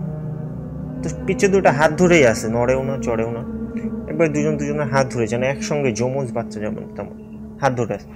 তো সে তার বন্ধুকে বলে যে সাইডে ওদেরকে, হয়তো এলাকার কোনো আত্মীয় স্বজনের বাচ্চা সাইডে উপরে ছাদে উঠে খেলবে, যেহেতু অনেক গরম পড়ছে, ছাদে একটু ঠান্ডা বাতাস পাবে। তো তার বন্ধু অবাক, একাকে সাইড দিব, আমার সঙ্গে মজা করিস? তো সেভাবে তার বন্ধু আবার মজা করতেছে। তো দুজনে প্রায় ঝগড়া লাগার মতো অবস্থা। তো এক পর্যায়ে তারা দুজনে উঠে দাঁড়ায় এবং পিচ্ছি দুটাকে ছাদে উঠতে দেয়। পিচ্ছিটাকে সেই দেখতেছে হয়তো। তো পিচ্ছি দুইটা যখন ছাদে উঠে যায়, দেখে যে পিচ্ছি দুইটা, সে ডান পাশে তার বন্ধু বসেছিল এবং বাম পাশে পুরো ছাদটা ফাঁকা, ছাদের চারপাশে কোনো রেলিং ছিল না আসলে, তো ফাঁকা ছাদ।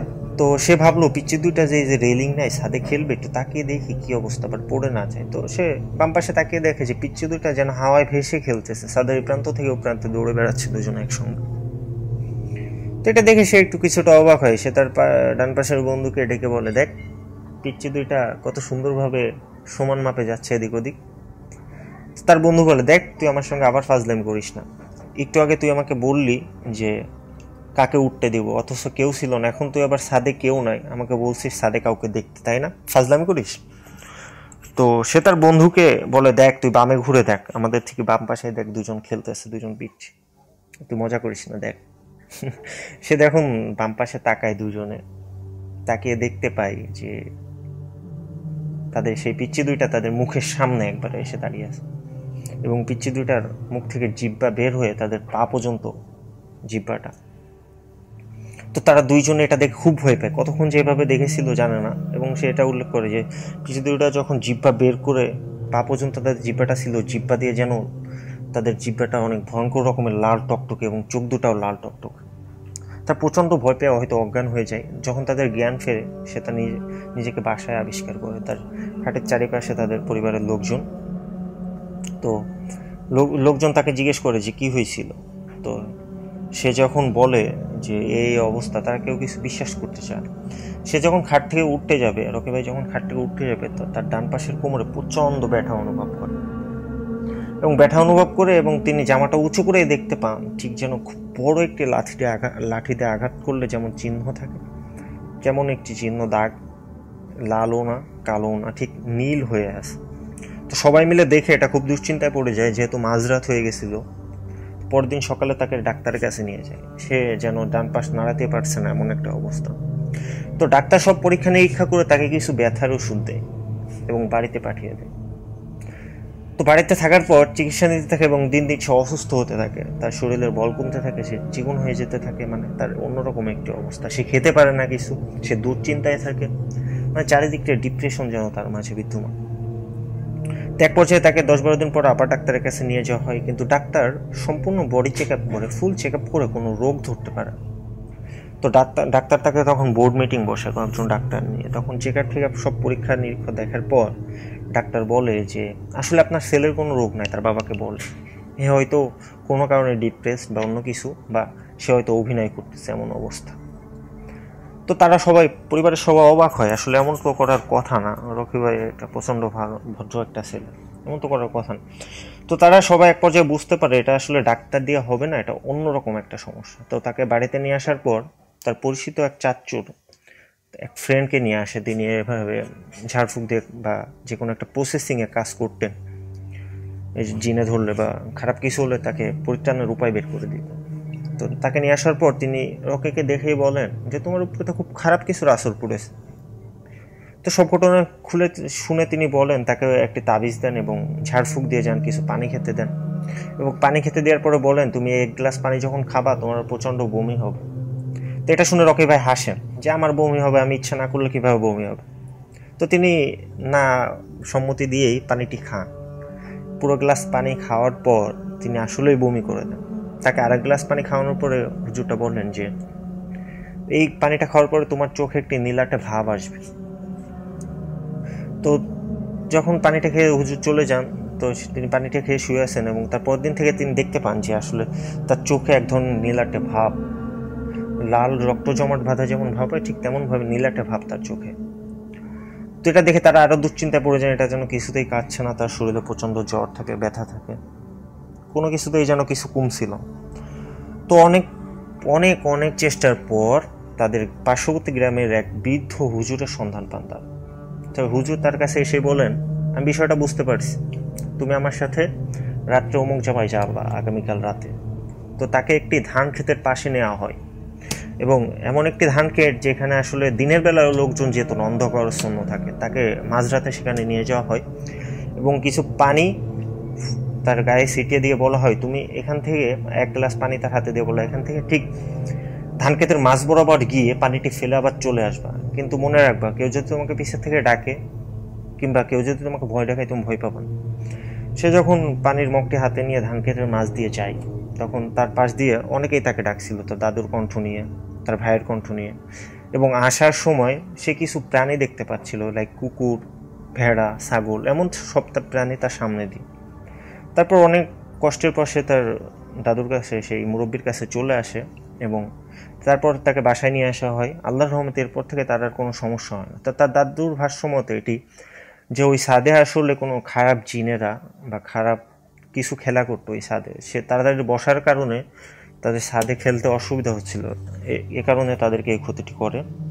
তো এই ছিল ঘটনা। আসলে জানি না কতটুকু ভয় দিতে আমি সক্ষম হয়েছি। ধন্যবাদ রকি ভাইকে এমন একটি ঘটনা পাঠানোর জন্য। আপনাদের কাছেও যদি এমন কোনো ভয়ঙ্কর ভয়ের ঘটনা থাকে আমাদেরকে পাঠিয়ে দিবেন, আমরা নির্দ্বিধায় তা প্রকাশ করব। ভালো থাকবেন, সুস্থ থাকবেন, ভৌতিকতার সঙ্গেই থাকবেন। আসসালামু আলাইকুম। আমরা আবারও মাজহারুল ইসলাম শাওন ভাইয়ের কাছ থেকে আরেকটা ঘটনা শুনে আসব এবং আপনারা ধৈর্য সহকারে আমাদের সাথে শেষ পর্যন্ত থাকবেন।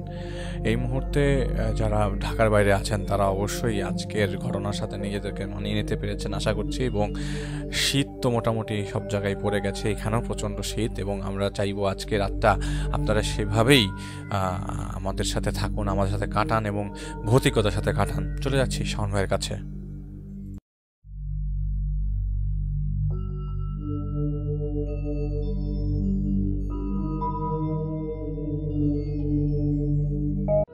আসসালামু আলাইকুম, আমি শাওন। আজকে দ্বিতীয়বারের মতো আরেকটি ঘটনা নিয়ে চলে আসলাম আপনাদের মাঝে। এই ঘটনাটি আমাদের পাঠিয়েছেন সৌদি আরব থেকে আশিক রেজা ভাই। তার দেশের বাড়ি ঢাকার নবাবগঞ্জ। ঘটনাটি ঘটে আশিক ভাইয়ের চাচার সাথে। তার চাচার নাম আমরা ধরে নেই জাবেদ। জাবেদ সাহেবের এই ঘটনাটি যখন তিনি ক্লাস 7-8 পড়েন। তার এক ফ্রেন্ড ছিল যার নাম ছিল হিরণ। হিরণ খুবই মিশুক একটা ছেলে ছিল, খুবই ভদ্র একটা ছেলে। জাবেদ সাহেব কখনই হিরণকে উত্তেজিত হতে দেখেননি। তো একদিন জাবেদ সাহেবের কাছে বিকেলবেলা খেলার সময় তার দুই ফ্রেন্ড, একজনের নাম সুজন আর একজনের নাম ইমন, তারা দুজন আসে এবং জাবেদ সাহেবকে বলে, কিরে জাবেদ, শুনছস হিরণ তো পাগল হয়ে গেছে, ওর বোধহয় জিনে ধরছে। তো জাবেদ সাহেব অবাক হয়ে বলেন, কি বলিস? বলে, হ্যাঁ তুই জানিস না? কাহিনীটা কিছুটা এরকম। গতকাল দুপুরে হিরণ আর হিরণের পাশের বাড়ির এক মেয়ে একসাথে প্রাইভেট পড়তে গিয়েছিল। তো যাওয়ার পথে হিরণ নাকি হঠাৎই মেয়েটার উপর আক্রমণ করে বসে এবং তার গালে খুব জোরে একটা খামচি দেয়। পরে মেয়েটার কাছে থেকে জানা যায় সেটা হচ্ছে হিরণ নাকি যেতে যেতে হঠাৎ করে মেয়েটাকে বলা শুরু করে, কি তুই আমাকে মারার পায়তারা করছিস?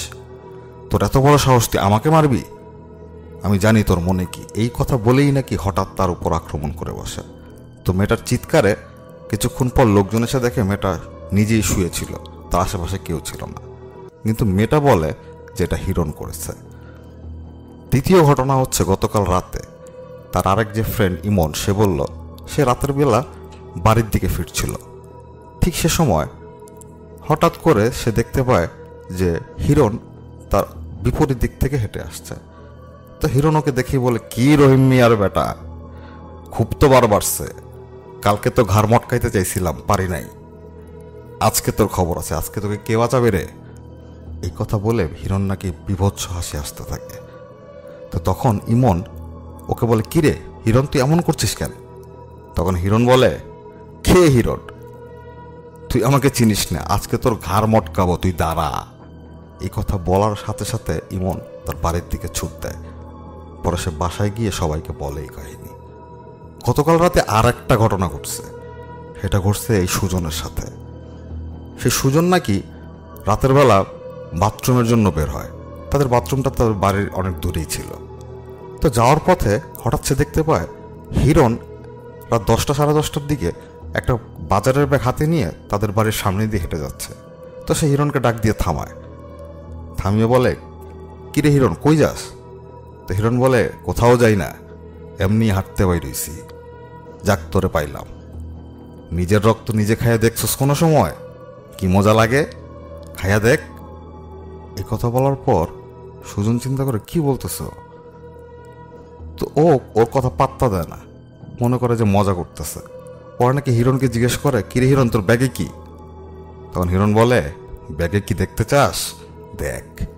এই কথা বলে হিরণ তার ব্যাগের ভেতর থেকে হাত দিয়ে একটা কাটা আঙ্গুল বের করে সুজনকে বলে, দেখ আমি খাচ্ছি, দেখ, বলে সে নিজে ওটা কামড়াতে থাকে। এই জিনিসটা দেখে সুজন চিৎকার করে অজ্ঞান হয়ে পড়ে। পরে কিছুক্ষণ পর ওর বাড়ির লোকজন এসে ওকে উদ্ধার করে। তো এত কাহিনী সকালবেলা সেই পাড়া প্রতিবেশী সুজন, ইমনের বাবা মা বা ওই মেয়ের মা বাবা, তারা সবাই একসাথে হিরণদের বাড়ি যায়। হিরণদের বাড়ি গিয়ে যখন হিরণের মাকে সবাই এই কথা বলে যে কালকে সারা দিনে আপনার ছেলে এই ঘটনা করছে, তো হিরণের মা বিশ্বাস করে না।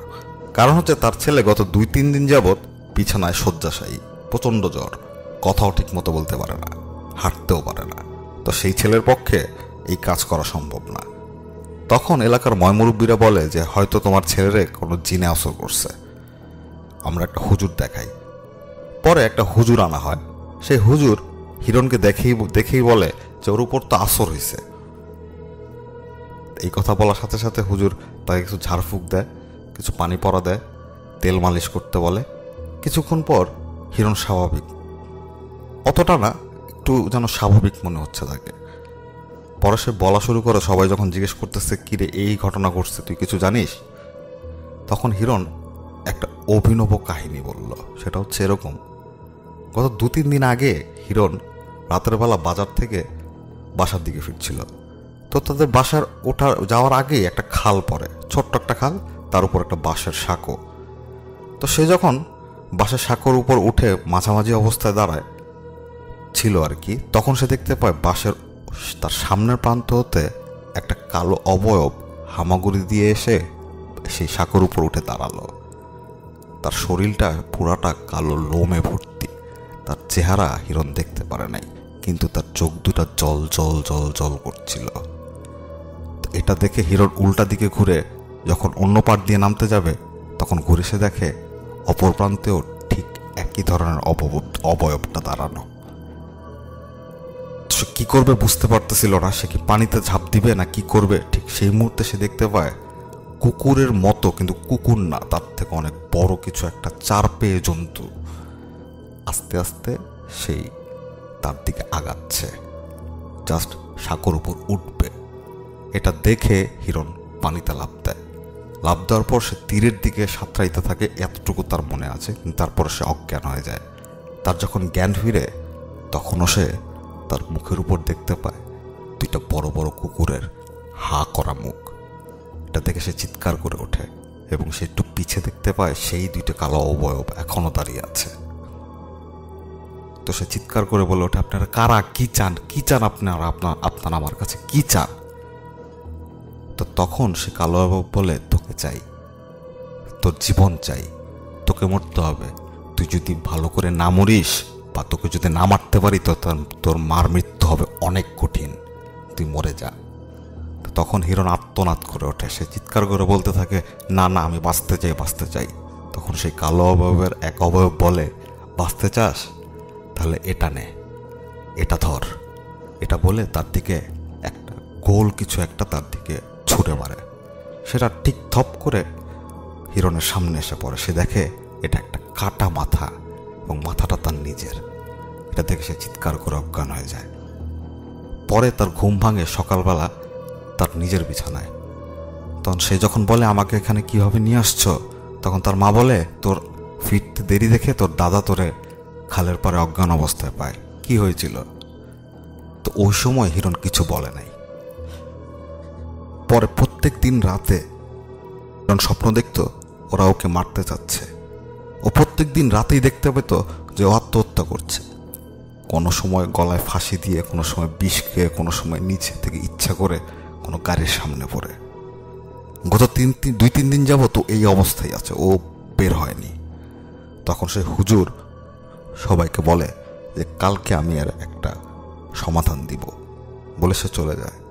পরের দিন হুজুর বলে যে হিরণের উপর কোনো একটা জিন নজর দিয়েছে এবং সে চায় হিরণকে চিরতরে মেরে ফেলতে। আপনারা যেই হিরণকে দেখেছেন সেটা আসলে হিরণ না, সেই হিরণের রূপ ধরে সে জিনটাই ছিল। ঠিক শেষ মুহূর্তে, একেবারে আগ মুহূর্তেই তারা ব্যাপারটা বুঝতে পেরেছে বলে হিরণ আজ বেঁচে গেল। এরপর হুজুর অনেক তাবিজ, দোয়া দুরুদ হিরণকে দেন। এরপর থেকে হিরণ ভালো আছে। এটাই ছিল আশিক রেজা ভাইয়ের পাঠানো ঘটনা। আশা করি আপনাদের ভালো লাগবে। শুভরাত্রি।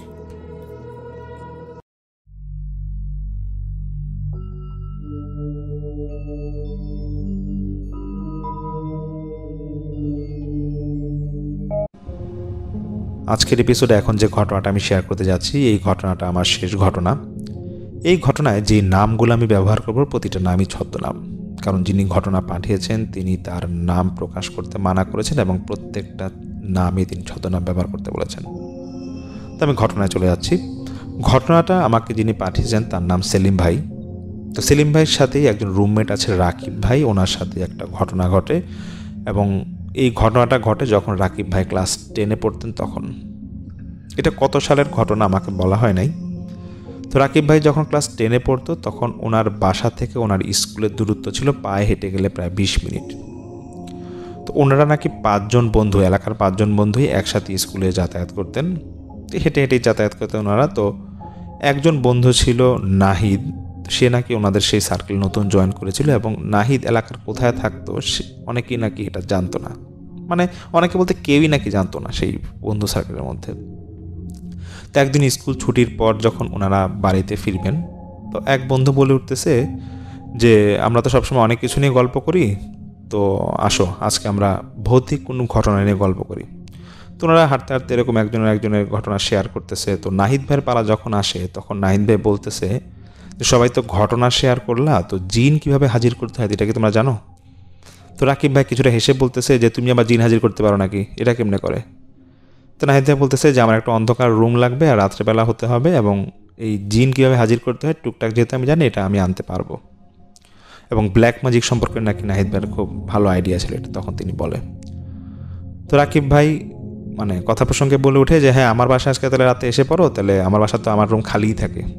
তো তখন অন্যান্য ফ্রেন্ডরা বলতেছে হ্যাঁ ঠিক আছে, তাহলে এক কাজ করি, নাহিদ তুমি আসো আজকে রাতে রাকিবের বাসায় আসো। রাকিব ভাই বলতেছে যে দেখো যদি তোমাদের কারো আব্বা মা আসতে সমস্যা করে তাহলে বলবা যে আমি আজকে রাতে তোমাদেরকে খাবার দাওয়াত দিছি। এবং নাহিদ ভাই তখন বলে রাকিব ভাইকে যে ঠিক আছে আমি তাহলে ম্যানেজ করে আসতেছি, তো তুমি এরকম একটা মোমবাতি জোগাড় করবা। যাই হোক, এরকম মোমবাতি জোগাড় করা হয়। রাত 8টার মধ্যে রাকিব ভাইয়ের বাসায় সবাই এসে পড়ে। তো রাকিব ভাইয়ের বাসায় যারা ছিলেন তারা হচ্ছে ওনার আব্বা আম্মা একটা রুমে থাকতো, রাকিব ভাইয়ের দাদু থাকতো একটা রুমে, ঠিক রাকিব ভাইয়ের পাশের রুমে। তো ওনার দাদি অনেক আগেই মারা গিয়েছে, তো দাদু একাই থাকতো। আর আরেক রুমে থাকতো রাকিব ভাইয়ের ছোটো ভাই, আর রাকিব ভাই তো ওনার রুমেই থাকতো। যাই হোক, 8টার সময় নাকি এরকম সেদিন রাত 8টার সময় নাকি ওনার সব বন্ধুবান্ধব এসে পড়ে। টোটাল 5 জন ছিল রাকিব ভাই সহ। তো আসার পর নাহিদ ভাই বলতেছে যে রুমের দরজাটা আটকায় দাও আর লাইটটা অফ করো আর মোমবাতিটা জ্বালাও। তো মোমবাতি জ্বালায় ঘরের মাঝামাঝি কোনো একটা জায়গায় রাখা হয় এবং ঠিক মোমবাতির পাশে গোল করে সবাই বসে। তো নাহিদ ভাই হঠাৎ করে বলতেছে যে তোমরা সবাই মানে গোল করে যেহেতু বসছো, একজনের হাত আরেকজন শক্ত করে ধরো। তো ওরা নাকি একটু ঠাট্টা মস্করা করতেছিল যে নাহিদ কি না কি বলে, ক্লাস 10-এ পড়ে ও নাকি জিন আনতে পারবে। তো নাহিদ ভাই নাকি এরকম অনেকক্ষণ ধরে মানে কিছু একটা পড়তেছিল। পড়তে পড়তে হঠাৎ করে নাকি মোমবাতিটা নিভে যায় এবং এই নিভার সঙ্গে সঙ্গেই রাকিব ভাইয়ের রুমে যে লাইটটা ছিল সেই লাইটটা নাকি ফেটে যায়, মানে খুব আওয়াজ করে ফেটে যায়। তো এইটা ফাটার সঙ্গে সঙ্গে ওরা নাকি যারা ছিল তারা একটু হঠাৎ ভয় পেয়ে চিৎকার দিয়ে ওঠে এবং পাশের রুম থেকে রাকিব ভাইয়ের দাদু আসে, বলতেছে কী হয়েছে তোমাদের চিল্লাচ্ছ কেন? তো ওরা কথাটা ওইরকম মানে অন্যদিকে মন নিয়ে নেয়, বলতেছে যে না কিছু হয় না, আমরা ভয় পেয়ে গেছিলাম, একটু লাইট অফ করে দিয়েছে তো এই জন্য। তো বলছে ও আচ্ছা ঠিক আছে, আরেকটা লাইট আছে সেটা জ্বালায় রাখো।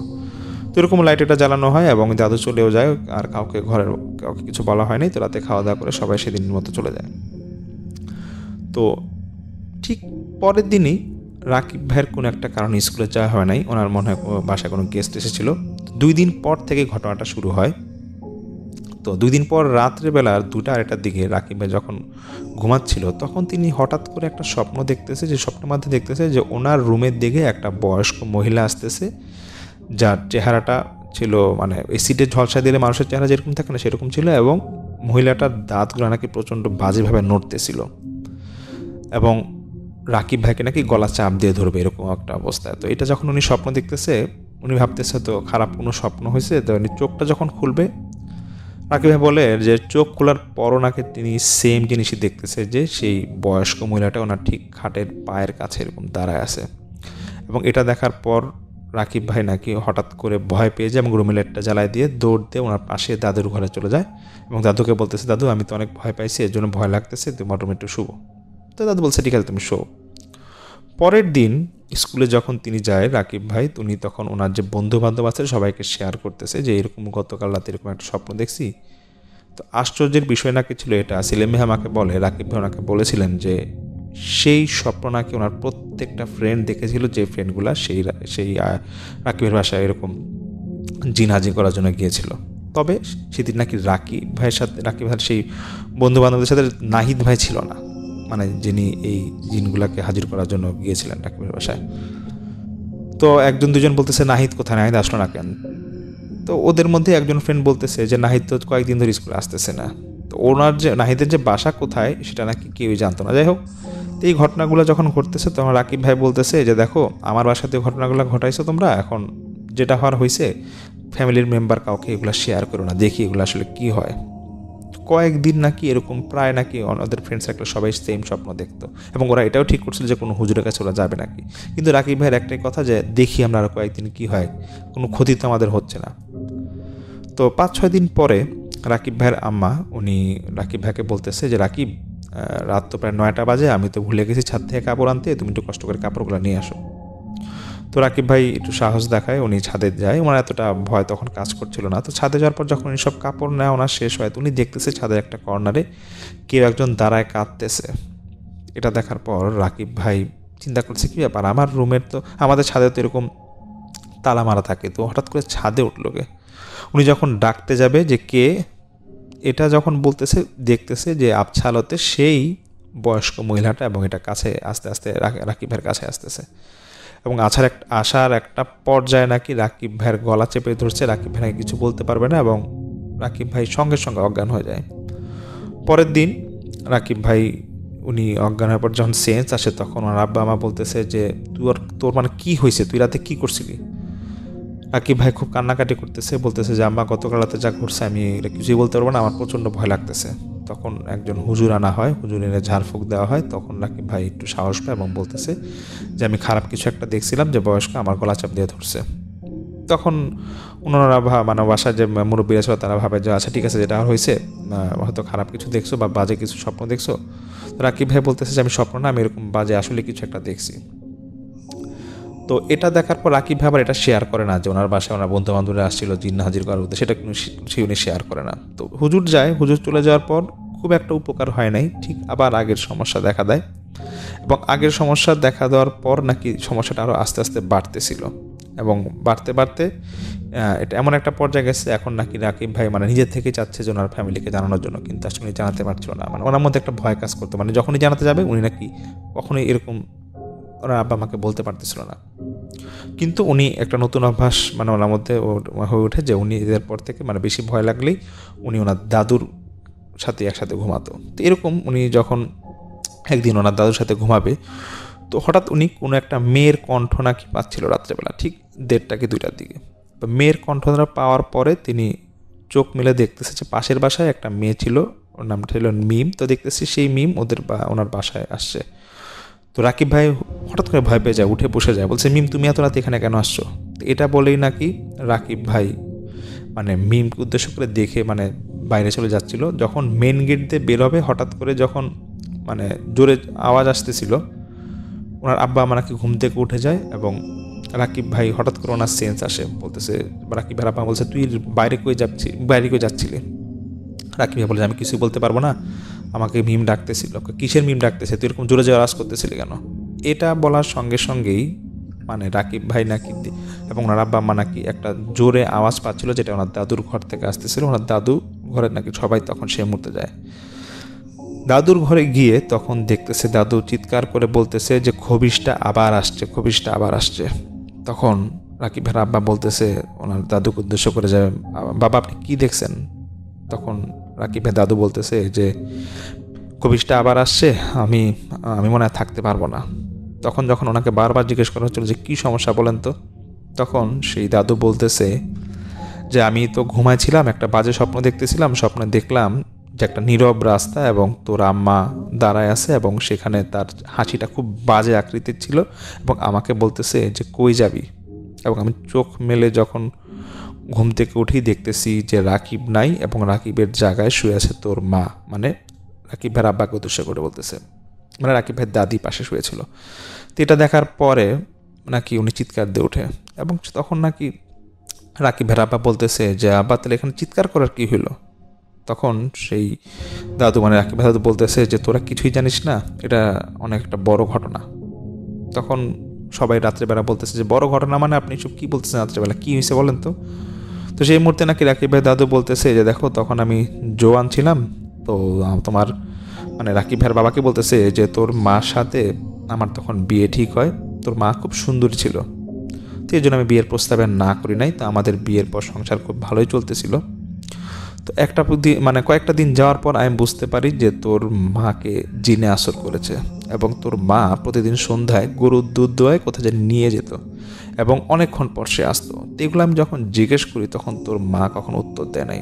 তো 1 বছর যাওয়ার পরে আমি বুঝতে পারলাম যে জিনটাকে খুব বাজেভাবে আসর করছে এবং অন্য মানুষের যে সাহায্য নেবে এটা আমি বলতে পারতেছিলাম না, কারণ আমার তখন প্রায় 1 বছর মানে প্রায় নতুন বিয়ে বলা যায়।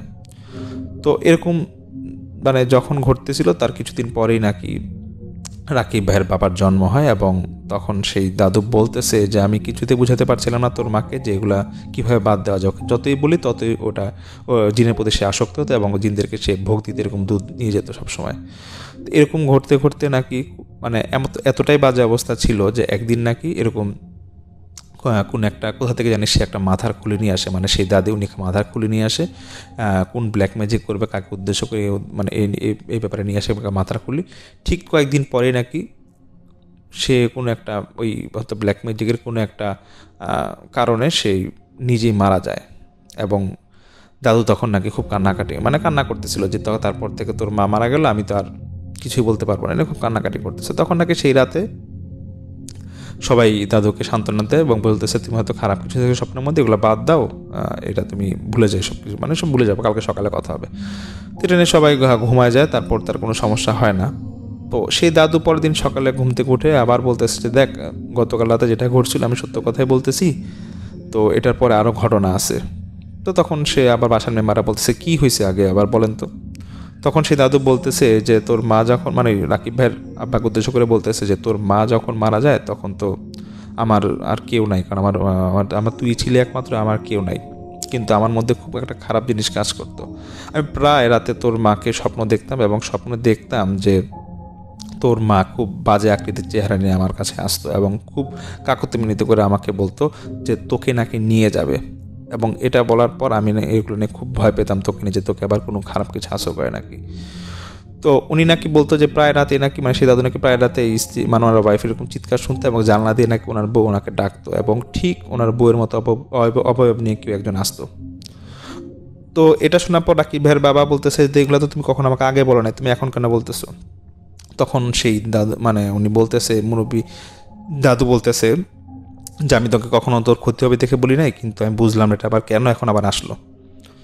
তখন সেই দাদু বলতেছে যে এরকম যখন সমস্যা হচ্ছিল সেই মুহূর্তে আমি একজন হুজুর আনছিলাম, একজন বড় মাপের হুজুর আনছিলাম। তো সেই হুজুর বলছিল যে এরকম যে আপনার স্ত্রী এরকম ব্ল্যাক ম্যাজিক করতো এবং সে একটা খারাপ জিনের চক্করে পড়ে গেছিলো। ঠিক আছে, সমস্যা নাই, সেই জিনটা হয়তো তাকে এরকম মেরে ফেলছে, কিন্তু সেই জিনটাকে আমি বোতলবন্দি করতেছি। তো একটা জিনিস মনে রাখবে যে আপনার বাড়িতে কখনো এরকম ব্ল্যাক ম্যাজিক যেন কেউ না করে, বা জিন হাজির করতে হবে এই কাজগুলো যাতে কেউ না করে, তাহলে এই বোতলবন্দি জিনগুলা মানে ওরা যে কোনো মুহূর্তে ছাড়া পেয়ে যাবে।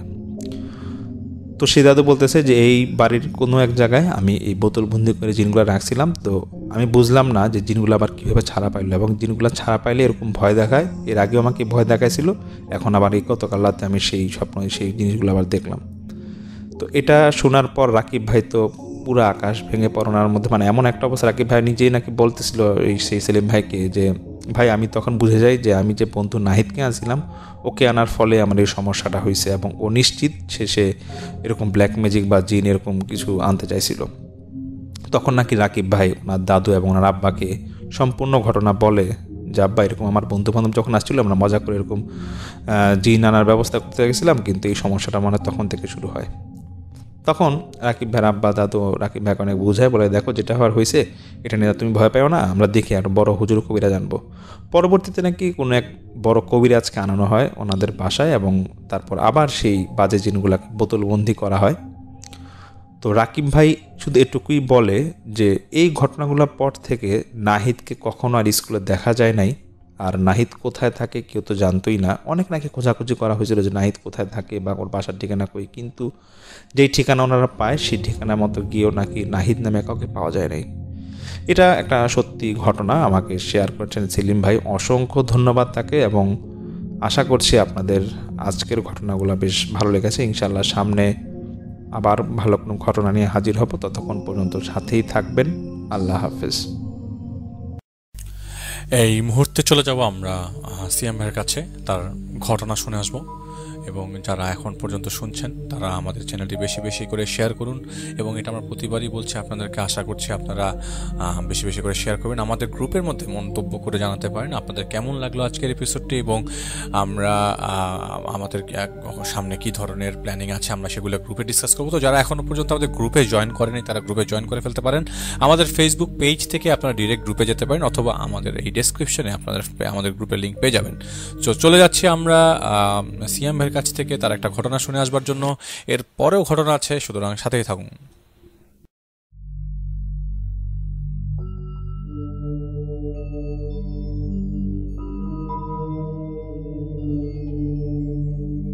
আসসালামু আলাইকুম লিসেনার্স, আমি মোহাম্মদ সিয়ামুল ইসলাম বলছি। আজকে যে ঘটনাটি আমি শেয়ার করব সেই ঘটনাটি আমাকে নোয়াখালী থেকে জয় মজুমদার ভাই পাঠিয়েছেন। তিনি তার বন্ধুর সাথে ঘটে যাওয়া একটি ঘটনা আমাদেরকে পাঠিয়েছেন। তার বন্ধুর নাম সঙ্গত কারণে আমরা প্রকাশ করছি না, আমরা তার ছদ্মনাম ব্যবহার করছি। ধরে নিলাম তার নাম রাইসুল। তো রাইসুল ভাইয়ের সাথে ঘটে যাওয়া একটি ঘটনা আমরা শেয়ার করছি। তো ঘটনাটি ঘটেছে কলকাতা একটি কলেজে, কলেজটির নামও আমরা নিচ্ছি না। তো কলেজটির ক্যাম্পাস নিয়ে যদি কথা বলি, ক্যাম্পাসটা ছিল খুবই বিশাল বড়, এবং ক্যাম্পাসের ভিতরে 3টি ইনস্টিটিউট, একটি ওয়ার্ল্ড স্কুল, 3টি হোস্টেল এবং কিছু রেস্ট হাউস ছিল। এবং রেস্ট হাউসের পাশাপাশি কিছু সার্কিট হাউসও ছিল এবং সকল কিছুই ছিল হচ্ছে কলেজের তত্ত্বাবধানে। তো রাইসুল যখন বয়েজ স্কুলে ছিল, বয়েজ হোস্টেলে আর কি ছিল, তখন হোস্টেলটার বিবরণ এরকম যে হোস্টেলটা 3 তলা ছিল। প্রথম তলাতে থাকতো ফার্স্ট ইয়ারে যারা অধ্যয়ন করতো, সেকেন্ড ফ্লোরে থাকতো যারা সেকেন্ড ইয়ারে অধ্যয়ন করতো এবং থার্ড ফ্লোরে থাকতো যারা থার্ড ইয়ারে অধ্যয়ন করতো। তো হোস্টেলের প্রত্যেক ফ্লোরে 2টো উইং ছিল, একটা লেফট উইং একটা রাইট উইং। আর রাইসুল ভাই যে উইংয়ে ছিল এটা হচ্ছে রাইট উইংয়ে ছিল। এবং হোস্টেলের বাইরে যেটা বলে 7 থেকে 8 পেরিমিটার একটা ওয়াল ছিল। যেহেতু ক্যাম্পাস অনেক বড় সেহেতু মানে ম্যাক্সিমাম জায়গায় ফাঁকা ছিল আর কি, এবং ফাঁকা জায়গা ছিল এবং আশপাশে বেশ কিছু গাছপালা ছিল এবং পুরো ক্যাম্পাস জুড়ে একটি বড় একটা ওয়াল ছিল। এবং হোস্টেলের যেদিকে তাকানো যেত একটা মানে মোটামুটি একটা বাউন্ডারি দেখা যেত এবং বাউন্ডারির মতো একটা ওয়ালও দেখা যেত এবং কিছু ফাঁকা জায়গাও দেখা যেত। এবং ফাঁকা জায়গার সামনে একটা বিলের মতো ছিল, ছোট্ট একটা বিল, এবং বিলের ওপারে ছিল একটা মুসলমানদের জন্য একটা কবরস্থান।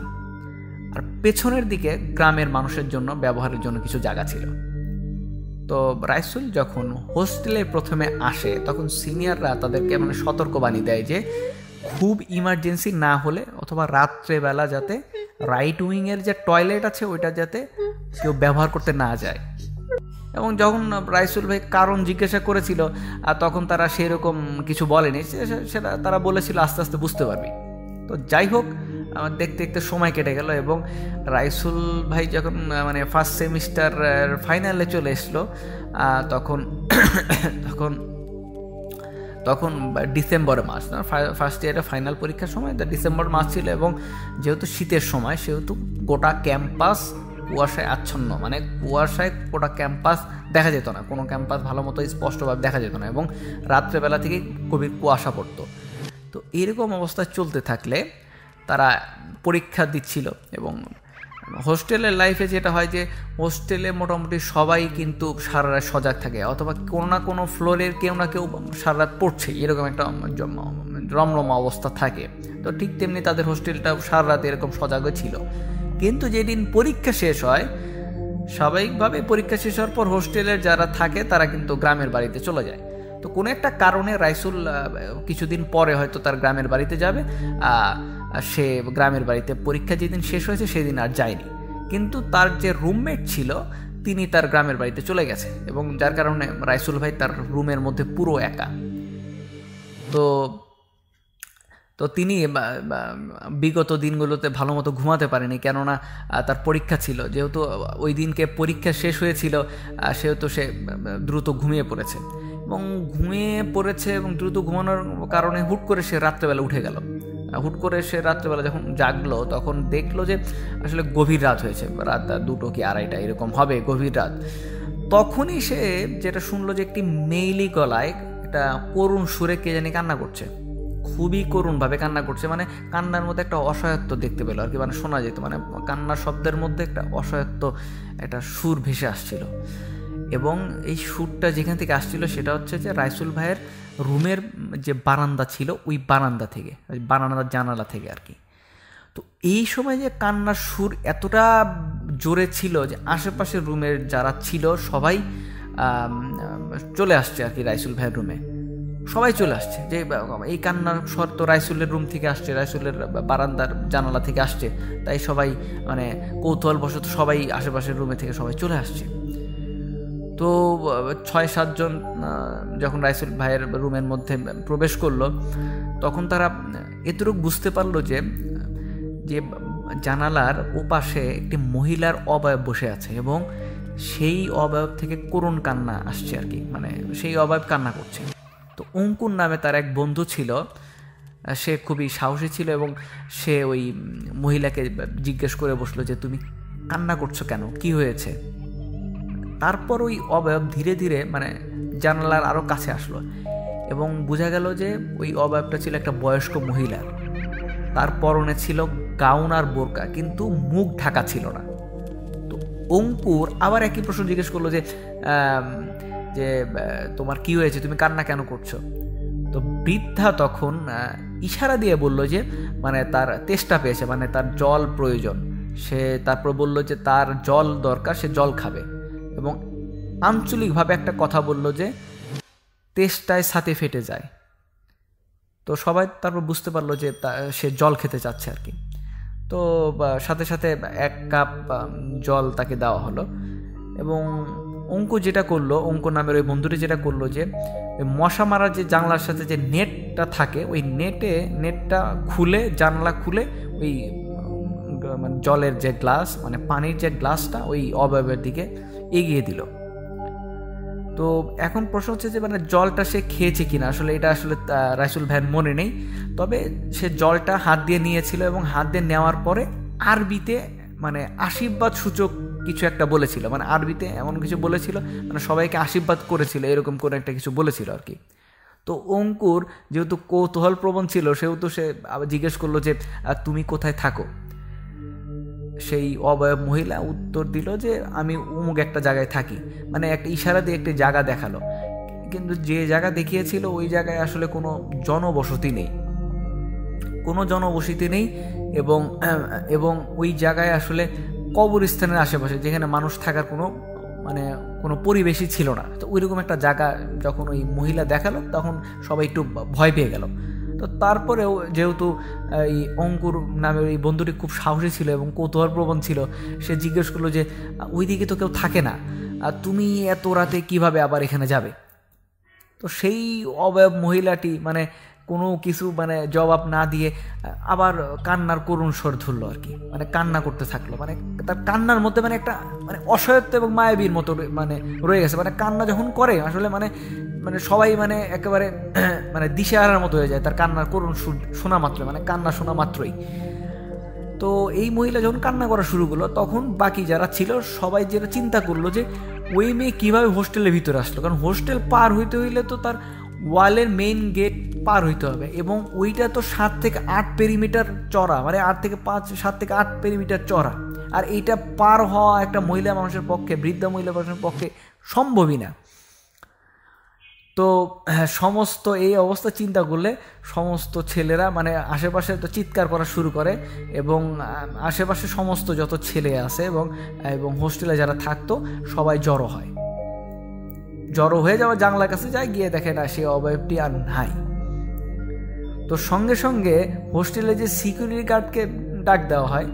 তো সিকিউরিটি গার্ড ডাকার পরে মেইন গেট খুলে বাইরে যাওয়া হয় এবং বাইরে 1 কিলোমিটার ফাঁকা জায়গা পরিষ্কার করে মানে তন্ন করে মহিলাটাকে খোঁজা হয়। মানে মহিলাটা পলানোর প্রায় 5 মিনিটের মধ্যেই তাকে আবার খোঁজানো হয়, কিন্তু কোনো ক্যাম্পাসেই তাকে পাওয়া যাচ্ছিল না। এবং ক্যাম্পাসে সহজেই পাওয়া যাবে, কারণ হচ্ছে ক্যাম্পাসে যেহেতু ফাঁকা জায়গা ছিল এবং তাকে হয়তো ধরা কোনো অসম্ভব কিছু না। কিন্তু সবচেয়ে মানে ভয়ানক বিষয় হচ্ছে তাকে আর কোনো ক্যাম্পাসের কোনোখানেই পাওয়া যায় না।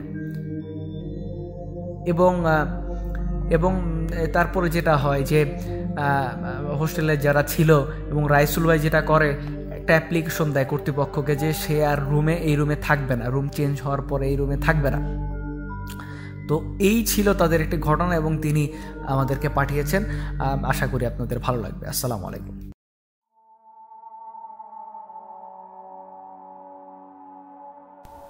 ধন্যবাদ সকল স্টোরি টেলারদেরকে আজকে যারা আমাদের কাছে ঘটনা শেয়ার করেছেন এবং যাদের ঘটনা আজ শেয়ার্ড হয়েছে সবাইকে অনেক অনেক ধন্যবাদ। স্পেশালি ধন্যবাদ আমাদের প্রথম ঘটনার যে ভাই ফিরোজ ভাইয়ের যে ঘটনা আমরা শেয়ার করছি, যার কাছ থেকে নিয়েছি, তাকে অনেক অনেক ধন্যবাদ। এবং আমাদের সকল স্টোরি টেলার যাদের এই ঘটনা শেয়ার করেছে আমার কাছে খুব ভালো লেগেছে দেখে আমি আজকের এপিসোডে সেসব ঘটনা রেখেছি। এবং অনেকেই বলেছে যে আমাদের স্টোরি টেলারদের ঘটনা আমি যদি একা সব ঘটনা করি তাহলে মাঝে মধ্যে দেখা যায় এপিসোডের মধ্যে আমরা অনেক কাজ ঠিক মতো করতে পারি না। সো আমাদের সব স্টোরি টেলারদের মিক্সড ঘটনাগুলোই আমরা শেয়ার করার জন্য সবসময় আমাদের ইচ্ছা যে আমরা সবসময় শেয়ার করব। আর ফ্লস থাকলে তো অবশ্যই আপনারা সেটা বলবেন। তো আপনারা এখন যারা শুনছেন এই মুহূর্তে তারা চাইলে আমাদেরকে যদি আপনাদের এক্সপিরিয়েন্স স্টোরিজ পাঠাতে চান তাহলে আমাদের ইমেল অ্যাড্রেসটি স্ক্রলিংয়ে দেখতে পাচ্ছেন, দ্যাট ইজ bhoutiggota@bhoutiggota@gmail.com। আপনারা সেখানে পাঠিয়ে দিতে পারেন আপনাদের এক্সপিরিয়েন্স স্টোরি, অথবা আপনারা কারো কাছ থেকে যদি কোনো ঘটনা পেয়ে থাকেন সেটার সাথে সাথে আমাদেরকে জানিয়ে দিতে পারেন। তো আমি এখন যে ঘটনাটা শেয়ার করব সেই ঘটনাটা শেয়ার করবার আগে আপনাদেরকে বলে দিই যে এই ঘটনাটা শেয়ার করার আগে মানে সবসময় অনেক কাজ অনেক দেরি করে শেষ হয়, অনেক সময় অনেক কাজ দেখা যায় যে অনেক তাড়াতাড়ি শেষ হয়ে যায়। রিফাত ভাইয়ের এই কাজটা খুবই তাড়াতাড়ি শেষ হয়ে যাওয়ার একটা কাজ। এটা 5-7 দিনের 3-4 দিনের কেসেই শেষ হয়ে যায়। কিন্তু এই 3-4 দিনে তিনি যা এক্সপিরিয়েন্স করেন এবং তিনি যা দেখেন তা তার জীবনে একটা অধ্যায় হিসেবে থাকবে। অধ্যায় বলতে হচ্ছে এটা তিনি সারা জীবন মেমোরিতে রাখবেন যে তিনি এই জায়গায় গিয়ে এই প্রবলেমটা সলভ করেছিলেন। তো সেদিন অনেক বৃষ্টি হচ্ছিল এবং মসজিদের ভেতরেই সবাই, বের হবার কোনো জো নাই। সকাল থেকে ঝুম বৃষ্টি হচ্ছে, বৃষ্টি হচ্ছে তো হচ্ছেই। সবাই মসজিদের ইবাদতে ব্যস্ত সকাল থেকেই, একদল মসজিদের রান্নায় ব্যস্ত, যারা খেদমতের সাথীরা আর কি।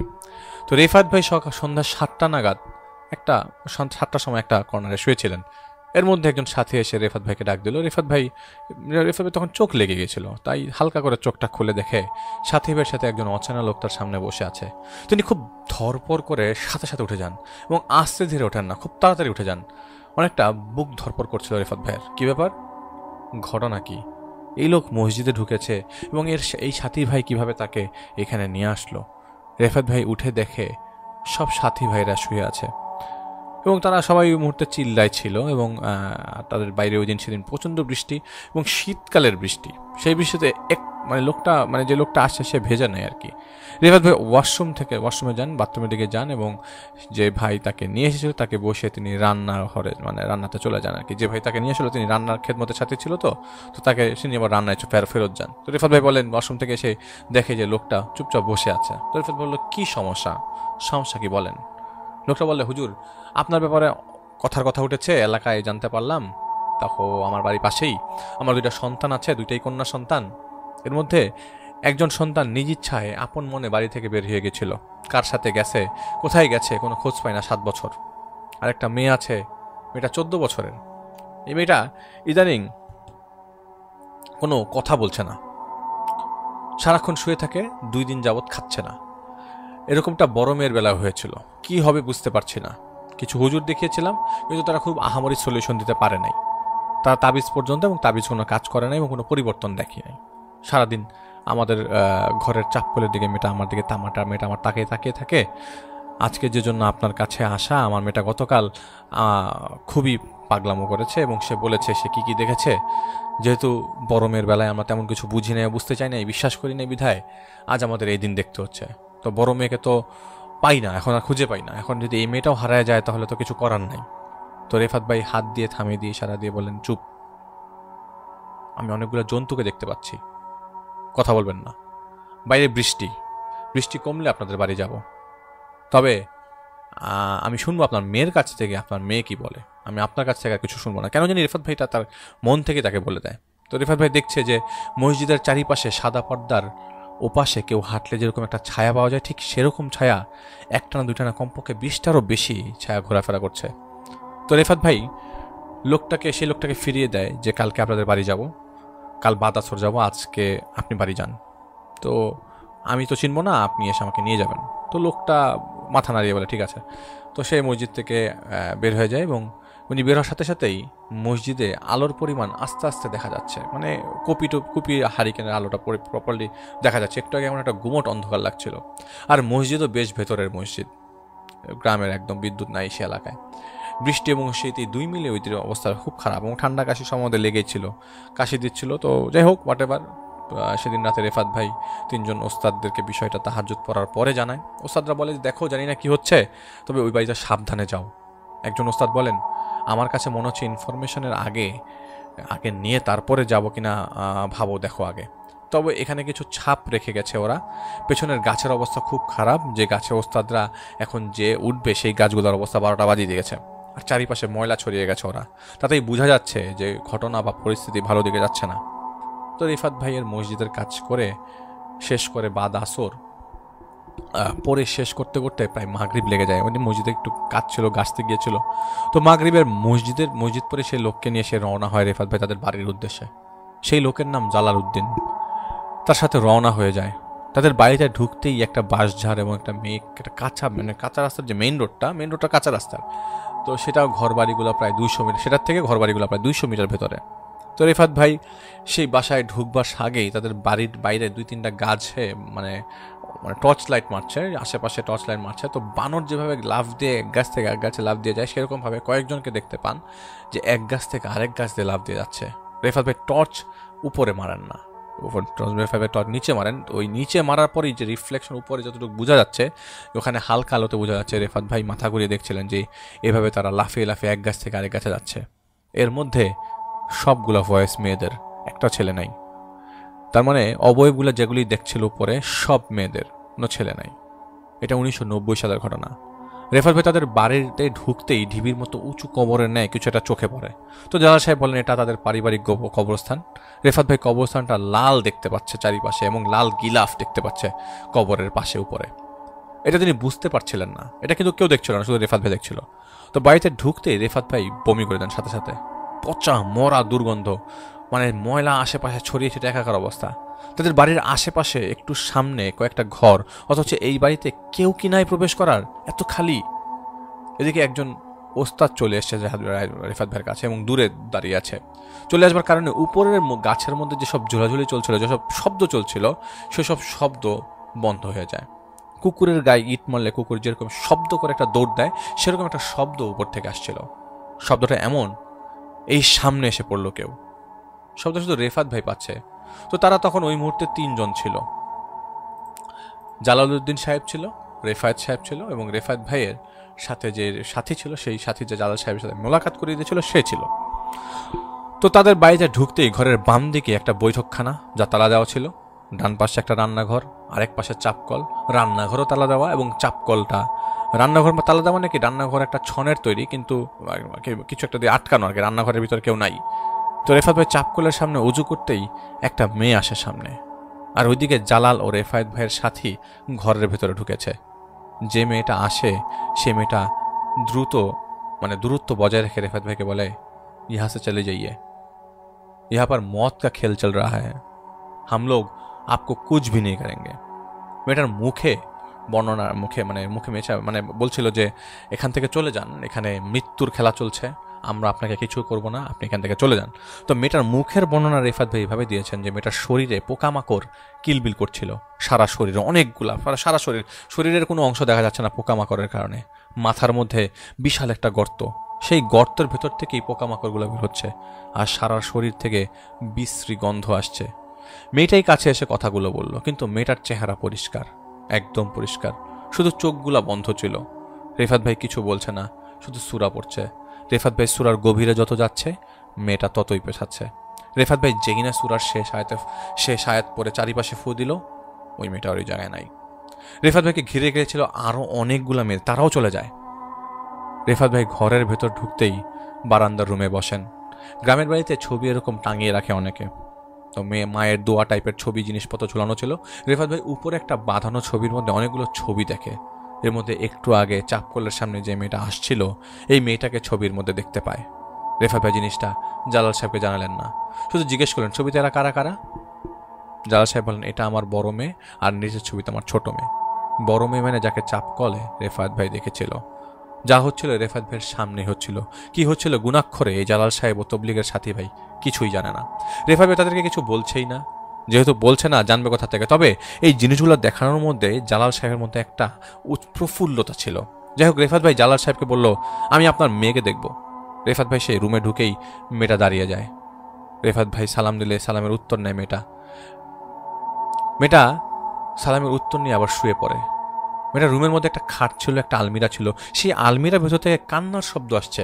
ইনফ্যাক্ট কান্নার শব্দ তখন চারিপাশ থেকে আসছিল। এটা শুধু রেফাত ভাই পাচ্ছে, আর বাকিরা শুধু বাতাস ফিল করছিল। ওই সাথী ভাই বলে গরম বাতাস ফিল করছে কেন, এরকম হচ্ছে কেন, শরীরে গরম বাতাস লাগছে, অথচ বাইরে তো অনেক ঠান্ডা। রেফাত ভাই চুপ, তার কথা আলমিরাটাকে খোলা যায় কিনা। তো জালাল সাহেব চাবি খুঁজতে গেছে, আর রেফাত ভাই আলমিরার ডান পাশ বাম পাশ ঘুরে কান পাতে ভেতর থেকে কোনো শব্দ আসে কিনা। কেমন একটা অজানা শব্দ, রেফাত ভাই শোনে নাই, সাথে সাথে কানটা সরিয়ে ফেলে, এবং সে ভেতর থেকে কেউ একটা কথা বলছিল, সেই ভাষাটা তিনি বুঝতে পারছিল না। আলমিরা খুলতে রেফাত ভাই পুরো আলমিরাটা দেখতে পান, বিভিন্ন ছবি আঁকা, কাঠের আলমিরা, পুরো আলমিরা খালি, কিন্তু ভিতরে কি জানেন ভিতরের জিনিস কোথায়? ভেতরে 4টা কাফনের কাপড় ছাড়া কিছুই নাই। রেফাত ভাই আলমিরার ভেতর থেকে কাফনের কাপড়গুলো নামিয়ে ফেলে সাথে সাথে একটা ব্যাগে ভরে ফেলেন এবং আলমিরার ভেতরে পরা পানি জাফরান মিশিয়ে ছিটিয়ে দেওয়ার সাথে সাথেই মেয়েটা সেখানে অজ্ঞান হয়ে যায়। মেয়েটা আর নড়াচড়া করছিল না। রেফাত ভাই বুঝে যায় ঘটনা কি। তো রেফাত ভাই বলেন যে আজকেই আসলাম, আজকেই বোঝার চেষ্টা করলাম কি হচ্ছে আপনাদের সাথে। আমি আজ রাতে জিজ্ঞেস করবো কাহিনী কি। কাফনের কাপড় কিন্তু পুরনো, এখানে কিন্তু টুকরা, সুতরাং আপনারা একটু সাবধানে থাকবেন। এই বাড়ির ভেতরের লোকজনকে সাবধানে থাকতে বলবেন। এই বাড়িতে জালাল সাহেবের স্ত্রী থাকেন না, এই জালাল সাহেবের স্ত্রীটা পাশে থাকেন। জালাল সাহেব তার 110 বছরের মা, জালাল সাহেব পাশের বাড়িতে থাকেন। কিন্তু এই জিনিসটা পরে রিভিল হয়। রেফাত ভাই সেই পারিবারিক গোরস্থানে যায় এবং গোরস্থানের পাশে কিছুক্ষণ অবস্থান করেন। কেন তিনি কবরস্থানের চারিপাশে লাল গিলাফ দেখতে পাচ্ছিলেন তা তিনি বুঝে উঠতে পারেননি। একটু ভয় পেতে শুরু করেন রেফাত ভাই। ঘটনা এখানে ভিন্ন, এই ভিন্ন ঘটনা জানতে হবে। কেন তিনি কবরস্থানের উপরে লাল গিলাফ দেখতে পাচ্ছে, এর সুরাহা বের করতে হবে। এখানে জালাল সাহেব তার মেয়ের কথা বলছে, কিন্তু ঘটনাটা কেমন একটা জলের মধ্যে ঘোলাটে হয়ে যাচ্ছে সবকিছু।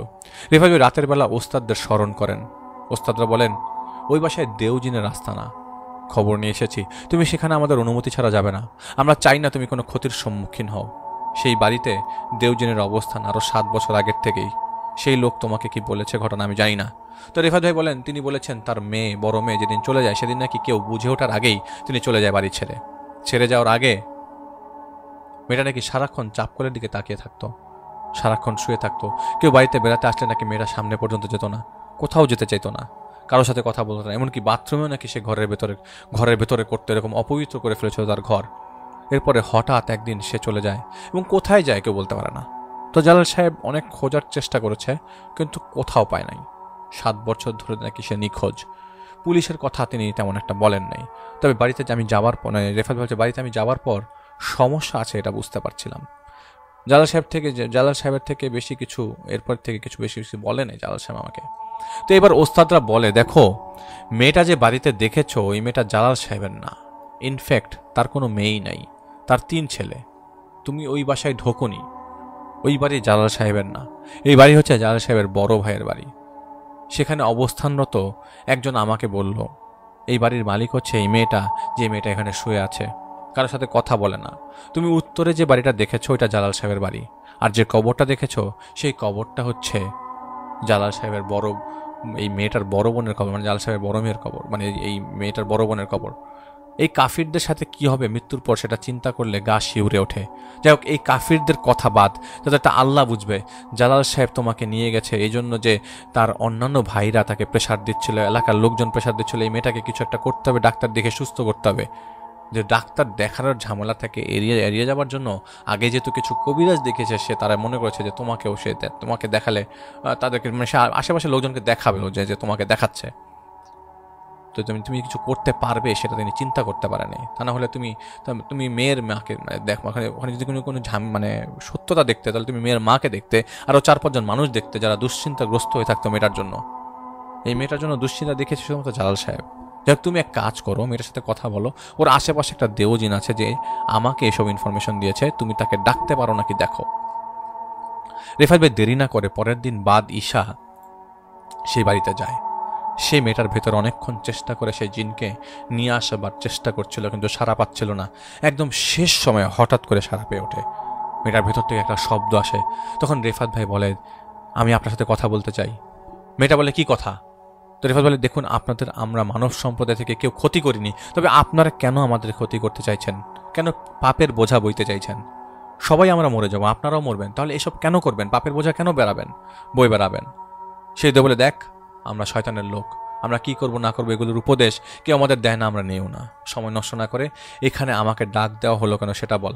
রেফাত ভাই বলে দেখেন, এখন তো এখান থেকে বাঁচতে পারবেন না, দৌড়ের উপর থাকতে হবে। এখানে যারা এসেছে তাদের সাথে আপনারা কি করেছেন আপনারাই ভালো জানেন, তবে আমি আপনাদের সবাইকে দেখতে পাচ্ছি। যাই হোক, সেই হিসাবে যাচ্ছি না আপনি কোথা থেকে এসেছেন। যা কথা হচ্ছে সব উর্দুতে হচ্ছে। সেই দেও বলে তারা এসেছে আসাম থেকে, তাদেরকে একজন পাঠিয়েছে, যে পাঠিয়েছে সেই পাশের বাড়ির লোক, এই জালাল সাহেবের বন্ধু। আমাদের অনেক কিছুর বিনিময়ে এখানে প্রায় 8 বছর যাবত রেখেছেন। এখানে সব বিলীন হয়ে যাবার পর আমরা চলে যাব। রেফাত ভাই সূরা শুরু করলেন পড়া, আর তিনি ওই পাশ থেকে হাত দিয়ে দেখাচ্ছেন না তুমি কোনো সূরা পড়বে না। সাথে সাথেই পোড়া গন্ধ বের হতে থাকে সেই শরীর থেকে। সেই দেও বলে আমি বলছি আগে আমার ভাই বোনদের ছাড়ো। অন্যদিকে ওস্তাদরা প্রায় 4 জন ওদের ভাই বোনদের ধরে রেখেছিল। রেফাত ভাই একটু রাগের ভাষা বলে, কি করেছো বলো আগে, তারপর তোমাদের সাথে হিসাব নিকাশ করব। সে জিনটা ভেতর থেকে বলতে থাকে যে এই মেয়েটাকে মেরেছি, এটাই হারামজাদির বোন। ওকে মেরেছি চাপকলের মধ্যে ধাক্কা দিয়ে, ওর মাথা ফেটে গিয়েছিল। সন্ধ্যায় বের হয়েছিল, টেনে হেঁচড়ে ওকে নিয়ে গেছিলাম গাছের ওপর, সেখান থেকে নিচে ফেলে দিয়েছি, নিচে ফেলে দিয়ে মেরেছি ওকে। এইটাকে মারতে পারলে পুরো কাজ সফল হবে। আর এই মেয়েও আমার কাছে আটকা, দেখবি কিভাবে আমরা আটকা, কিভাবে ওকে বাঁচাস দেখব। রেফাত ভাই বলে, দেখেন এই মরলে আমার কিছুই যায় আসে না, আমি চাই আপনারাও ভালো ভালো বাঁচেন, আমরাও আমাদের কাজ শেষ করে চলে যাই। সেই লাল গিলাফ দেখতে পাচ্ছিল, এটা সেই মেয়েটার বড় বোনের কবর। সেই মেয়েটাকে তিলে তিলে মেরেছে, মেয়েটাকে এবার মেন্টালি শেষ করে দিয়েছে চাপকলের মধ্যে তখন মেন্টালি শেষ করে দিয়ে চাপকলের মধ্যে ধাক্কা দিয়ে তারা মেরে ফেলেছিল, মাথা ফেটে গিয়েছিল। আর এই মেয়েটাকে প্রতিদিন একই দৃশ্য দেখানো হয় যে চাপকলের মধ্যে ওর বড় বোনকে জবাই করা হচ্ছে। রেফাত ভাইকে বলতে থাকে চাপকলের নিচে একটা ব্যাঙের শুকনো হাড়গোড় আর বিড়ালের কিছু হাড়গোড় রাখা আছে, আর মেয়েটার বড় বোনের কবরের ভেতরে রাখা আছে কাপড়ের বাকি সব টুকরো। এখন সময় বেশি নেই, মেয়েটা বেশি দিনের মধ্যে বাঁচবে, বেশি দিনের মধ্যে অল্প দিনের মধ্যে মারা যাবে। সেই কবরের ভেতরে একটা সাপ রাখা আছে, এই সাপটা এখন বেঁচে আছে কিন্তু কয়েকদিন পর মারা যাবে। সাপটা মারা গেলে এই মেয়েটাও মারা যাবে। সাপের গলার ভেতরে একটা তাবিজ ঢোকানো আছে। সেই কথা শুনতে দেরি রেফাত ভাই সেখান থেকে উঠতে দেরি না। রেফাত ভাইয়ের সাথে সাথে সেই মেয়েটার পূর্বে বাবা মার সাথে কি হয়েছিল তা জানতে চায়নি, মানে রেফাত ভাই উঠেই গেছে এবং ওখানে কি হচ্ছিল বা এই যেহেতু জালাল সাহেব এসব করেছে, জালাল সাহেবকে আগে এই মেয়েটার বাবা মাকে মেরে ফেলেছে কিনা সেসব জিনিস আর রেফাত ভাই জানতে চায়নি। রেফাত ভাইয়ের টার্গেট ছিল যে মেয়েটাকে সেভ করা। তবে জালাল নামক কসাইগুলো কাউকে ছাড়ে না। জালাল তার ঘরে রেফাত ভাইকে নেয়নি। জালাল এও জানে না রেফাত ভাই যে ওই দিন রাতে সেই বাড়িতে এসেছে। রেফাত ভাই একা এসেছিল এবং চাপকলের নিচ থেকে উঠিয়ে ফেলা হয় সেসব পচা ব্যাঙগুলো, সাথে সেগুলোর হাড়। ভোর তখন 5টা। রেফাত ভাই ফজরের নামাজ পড়ার সাথে সাথেই চাপকলটা ভাঙার সময় দূর থেকে সেই মেয়েটা দাঁড়িয়েছিল, দেখতে পাচ্ছিল। মেয়েটা খুব দাপড়াচ্ছিল। রেফাত ভাইয়ের কাছেও কেউ আসতে পারছিল না, কারণ সেই দেওর ভাই বোনদের ওস্তাদরা আটকে রেখেছিল। কবরস্থানের মধ্যে সেই কুকুরের শব্দ পাওয়া যাচ্ছিল। কুকুরকে ঢিল দিলে যেরকম শব্দ আসে আগে বলেছিলাম, সেরকম শব্দ আসছিল। মায়া কান্নার শব্দ আসছিল, আর প্রচণ্ড বাতাস বইছিল। বাতাসে সব উড়ে যাচ্ছে, গাছপালা নুয়ে যাচ্ছে। রেফাত ভাই অনেক কষ্টে কোদাল হাতে নিয়ে এক কোপ দিতেই সেই গ্লাসের মতো জিনিসটা, ছোট্ট একটা বাক্স পাওয়া যায় এবং ওই বাক্সের ভেতরে একটা সাপ পাওয়া যায় এবং সাপটা ওই বক্সের ভেতরেই ছিল। সাথে সাথে ওস্তাদরা সব নিয়ে যাচ্ছিল। কী করছিল এটা তারাই ভালো জানে, তবে রেফাত ভাই কখনো কিছু জানতে চায়নি। তিনি সব জিনিস ফেরত দেন ওস্তাদের কাছে। তারা এগুলো কী করে। রাত 11টা বাজে তখন। ভোর ফজরের আজান রাত 11টা থেকে শুরু হয়ে গেছে এবং 11টা থেকে শুরু করে ফজর পর্যন্ত এই সব জিনিস চলতে থাকে। এই সব জালালের কাজ। ওই সব খেলা দিয়েছে ওই বন্ধুর মাধ্যমে, একটা শব্দের মাধ্যমে। গাছ থেকে গাছ এরকম করে রেফাত ভাই টর্চের আলোতে আর কিছুই দেখতে পাচ্ছিল না। এদিকে চাপকল থেকে ভাঙা পড়েছিল এক পাশ। রেফাত ভাই ঘরের বাইরে দাঁড়িয়ে এপাশ ওপাশ দেখছিল আরও কোনো কিছু সমস্যা আছে নাকি। এমন সময় ভেতর থেকে আস্তে আস্তে মেয়েটা বের হয়ে আসে। এই বাড়িতে কেউ থাকে না মেয়েটা ছাড়া। এমন এই ভুতুরে পরিবেশে কেউ ঝামেলায় পড়তে পারে বলে, এই ভুতুরে পরিবেশে এই মেয়েটা কীভাবে একা থাকলো, এটা হচ্ছে রেফাত ভাইয়ের প্রশ্ন। এগুলো কিভাবে সহ্য করলো। মেয়েটা জানে তার বড় বোন মারা গেছে, আর বড় বোন তার সামনেই মাথা ঘুরিয়ে চাপকলের উপর পড়ে যায়, মাথা লাগে চাপকলের সাথে। এরপর তার বড় বোন আর জাগেনি। কবর দিয়ে দেওয়া হয় এই জায়গায়। মেয়েটাকে জিজ্ঞেস করতে থাকে, তুমি এখানে আশেপাশে কোথাও চিনো যেখানে আমি তোমাকে এখন নামিয়ে দিয়ে আসতে পারবো? তখন মেয়েটা বলে, আমার নানির বাড়ি কাছেই, সেখানে আমাকে দিয়ে আসতে পারেন। রেফাত ভাই প্রায় ভোর হয়ে যায় তখন, সকাল 6টার দিকে সে এলাকায় পৌঁছে মেয়েটাকে তার নানির কাছে দিয়ে আসে এবং ভোরবেলায় সবাই জেগে যায়। মেয়েটার ওই বাড়িতে তার নানিকে পায়, তার মামাদেরকে পায়, কিন্তু যেহেতু ওই মুহূর্তে তার নানি সজাগ ছিল, তার নানিকেই মেয়েটাকে দিয়ে আসে। মেয়েটার নানিদেরও ওই বাড়িতে ঢুকতে দিত না এই জালালের টার্গেট পূরণ হোক। হয়তো সেই জমি পেয়ে অনেক খুশি, হয়তো কিছু একটা করবে সেই জায়গায়। এটা সে এরকম নিজেকে পাপী বান্দা হিসাবে না প্রমাণ না করেও পারতো, এটা সে ওদের কাছে চাইতে পারতো। এরকম যাতে আত্মীয় স্বজন না থাকে, এটাই আমি আশা করি। কিছু জীবন একাই পার করার লাগে এবং একাই পার করা দরকার। এরপর থেকে রেফাত ভাই ওই এলাকায় যাওয়ার, ওই এলাকা থেকে সরে আসার পর কখনো ওই জায়গায় যায়নি দেখে জানতেও পারেন এই মেয়েটা কীরকম আছে বা ওই জায়গার কী অবস্থা। আত্মীয় যে আত্মার সম্পর্ক, তা জালাল সাহেবদের মতো লোকজনকে দেখলে বোঝা যায়। এটা হচ্ছে রেফাত ভাইয়ের কথা।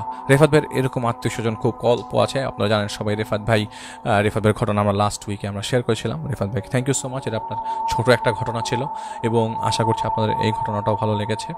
এবং 46তম এপিসোডের আজকে আমরা শেষ পর্যায়ে চলে এসেছি। অনেকক্ষণ আপনাদেরকে জ্বালালাম, রাত অনেক বেজে গেছে এবং আমরা আশা করছি আপনাদের আজকের এপিসোডটি ভালো লেগেছে। যদি কোনো ভুল থাকে আমাদেরকে জানাবেন, আমাদের ক্ষমা সুন্দর দৃষ্টিতে দেখবেন এবং আমরা চাইবো আপনারা আমাদের ভুলগুলো বলেন এবং সেটা যেন কনস্ট্রাকটিভ ক্রিটিসিজম হয় এবং সেটার ব্যাপারে আমরা সবসময় লক্ষ্য রাখবো, ভৌতিকতা লক্ষ্য রাখবে আপনাদের প্রতি। তো আজ এই পর্যন্তই। আপনারা সবাই ভালো থাকবেন, আপনারা সবাই সুস্থ থাকবেন এবং বেশি বেশি শেয়ার করুন আমাদের চ্যানেলটার এবং আমাদের ফেসবুক পেজ গ্রুপে আমাদের ফেসবুক অ্যাটেন্ড করবেন আমাদের সাথে। আমি নিজেও ফেসবুক গ্রুপে মাঝে মাঝে কথাবার্তা বলি, আপনাদের সবার সাথে কথাবার্তা হবে। তো আজ এই পর্যন্তই, আজ শেষ করছি 47তম এপিসোডের আমন্ত্রণ জানিয়ে আবারও আজকের 46তম এপিসোড শেষ করছি। সবাই ভালো থাকবেন, সুস্থ থাকবেন এবং এই প্যান্ডেমিক সিচুয়েশনে মোস্ট ইম্পর্টেন্টলি সাবধানে থাকবেন। আসসালামু আলাইকুম।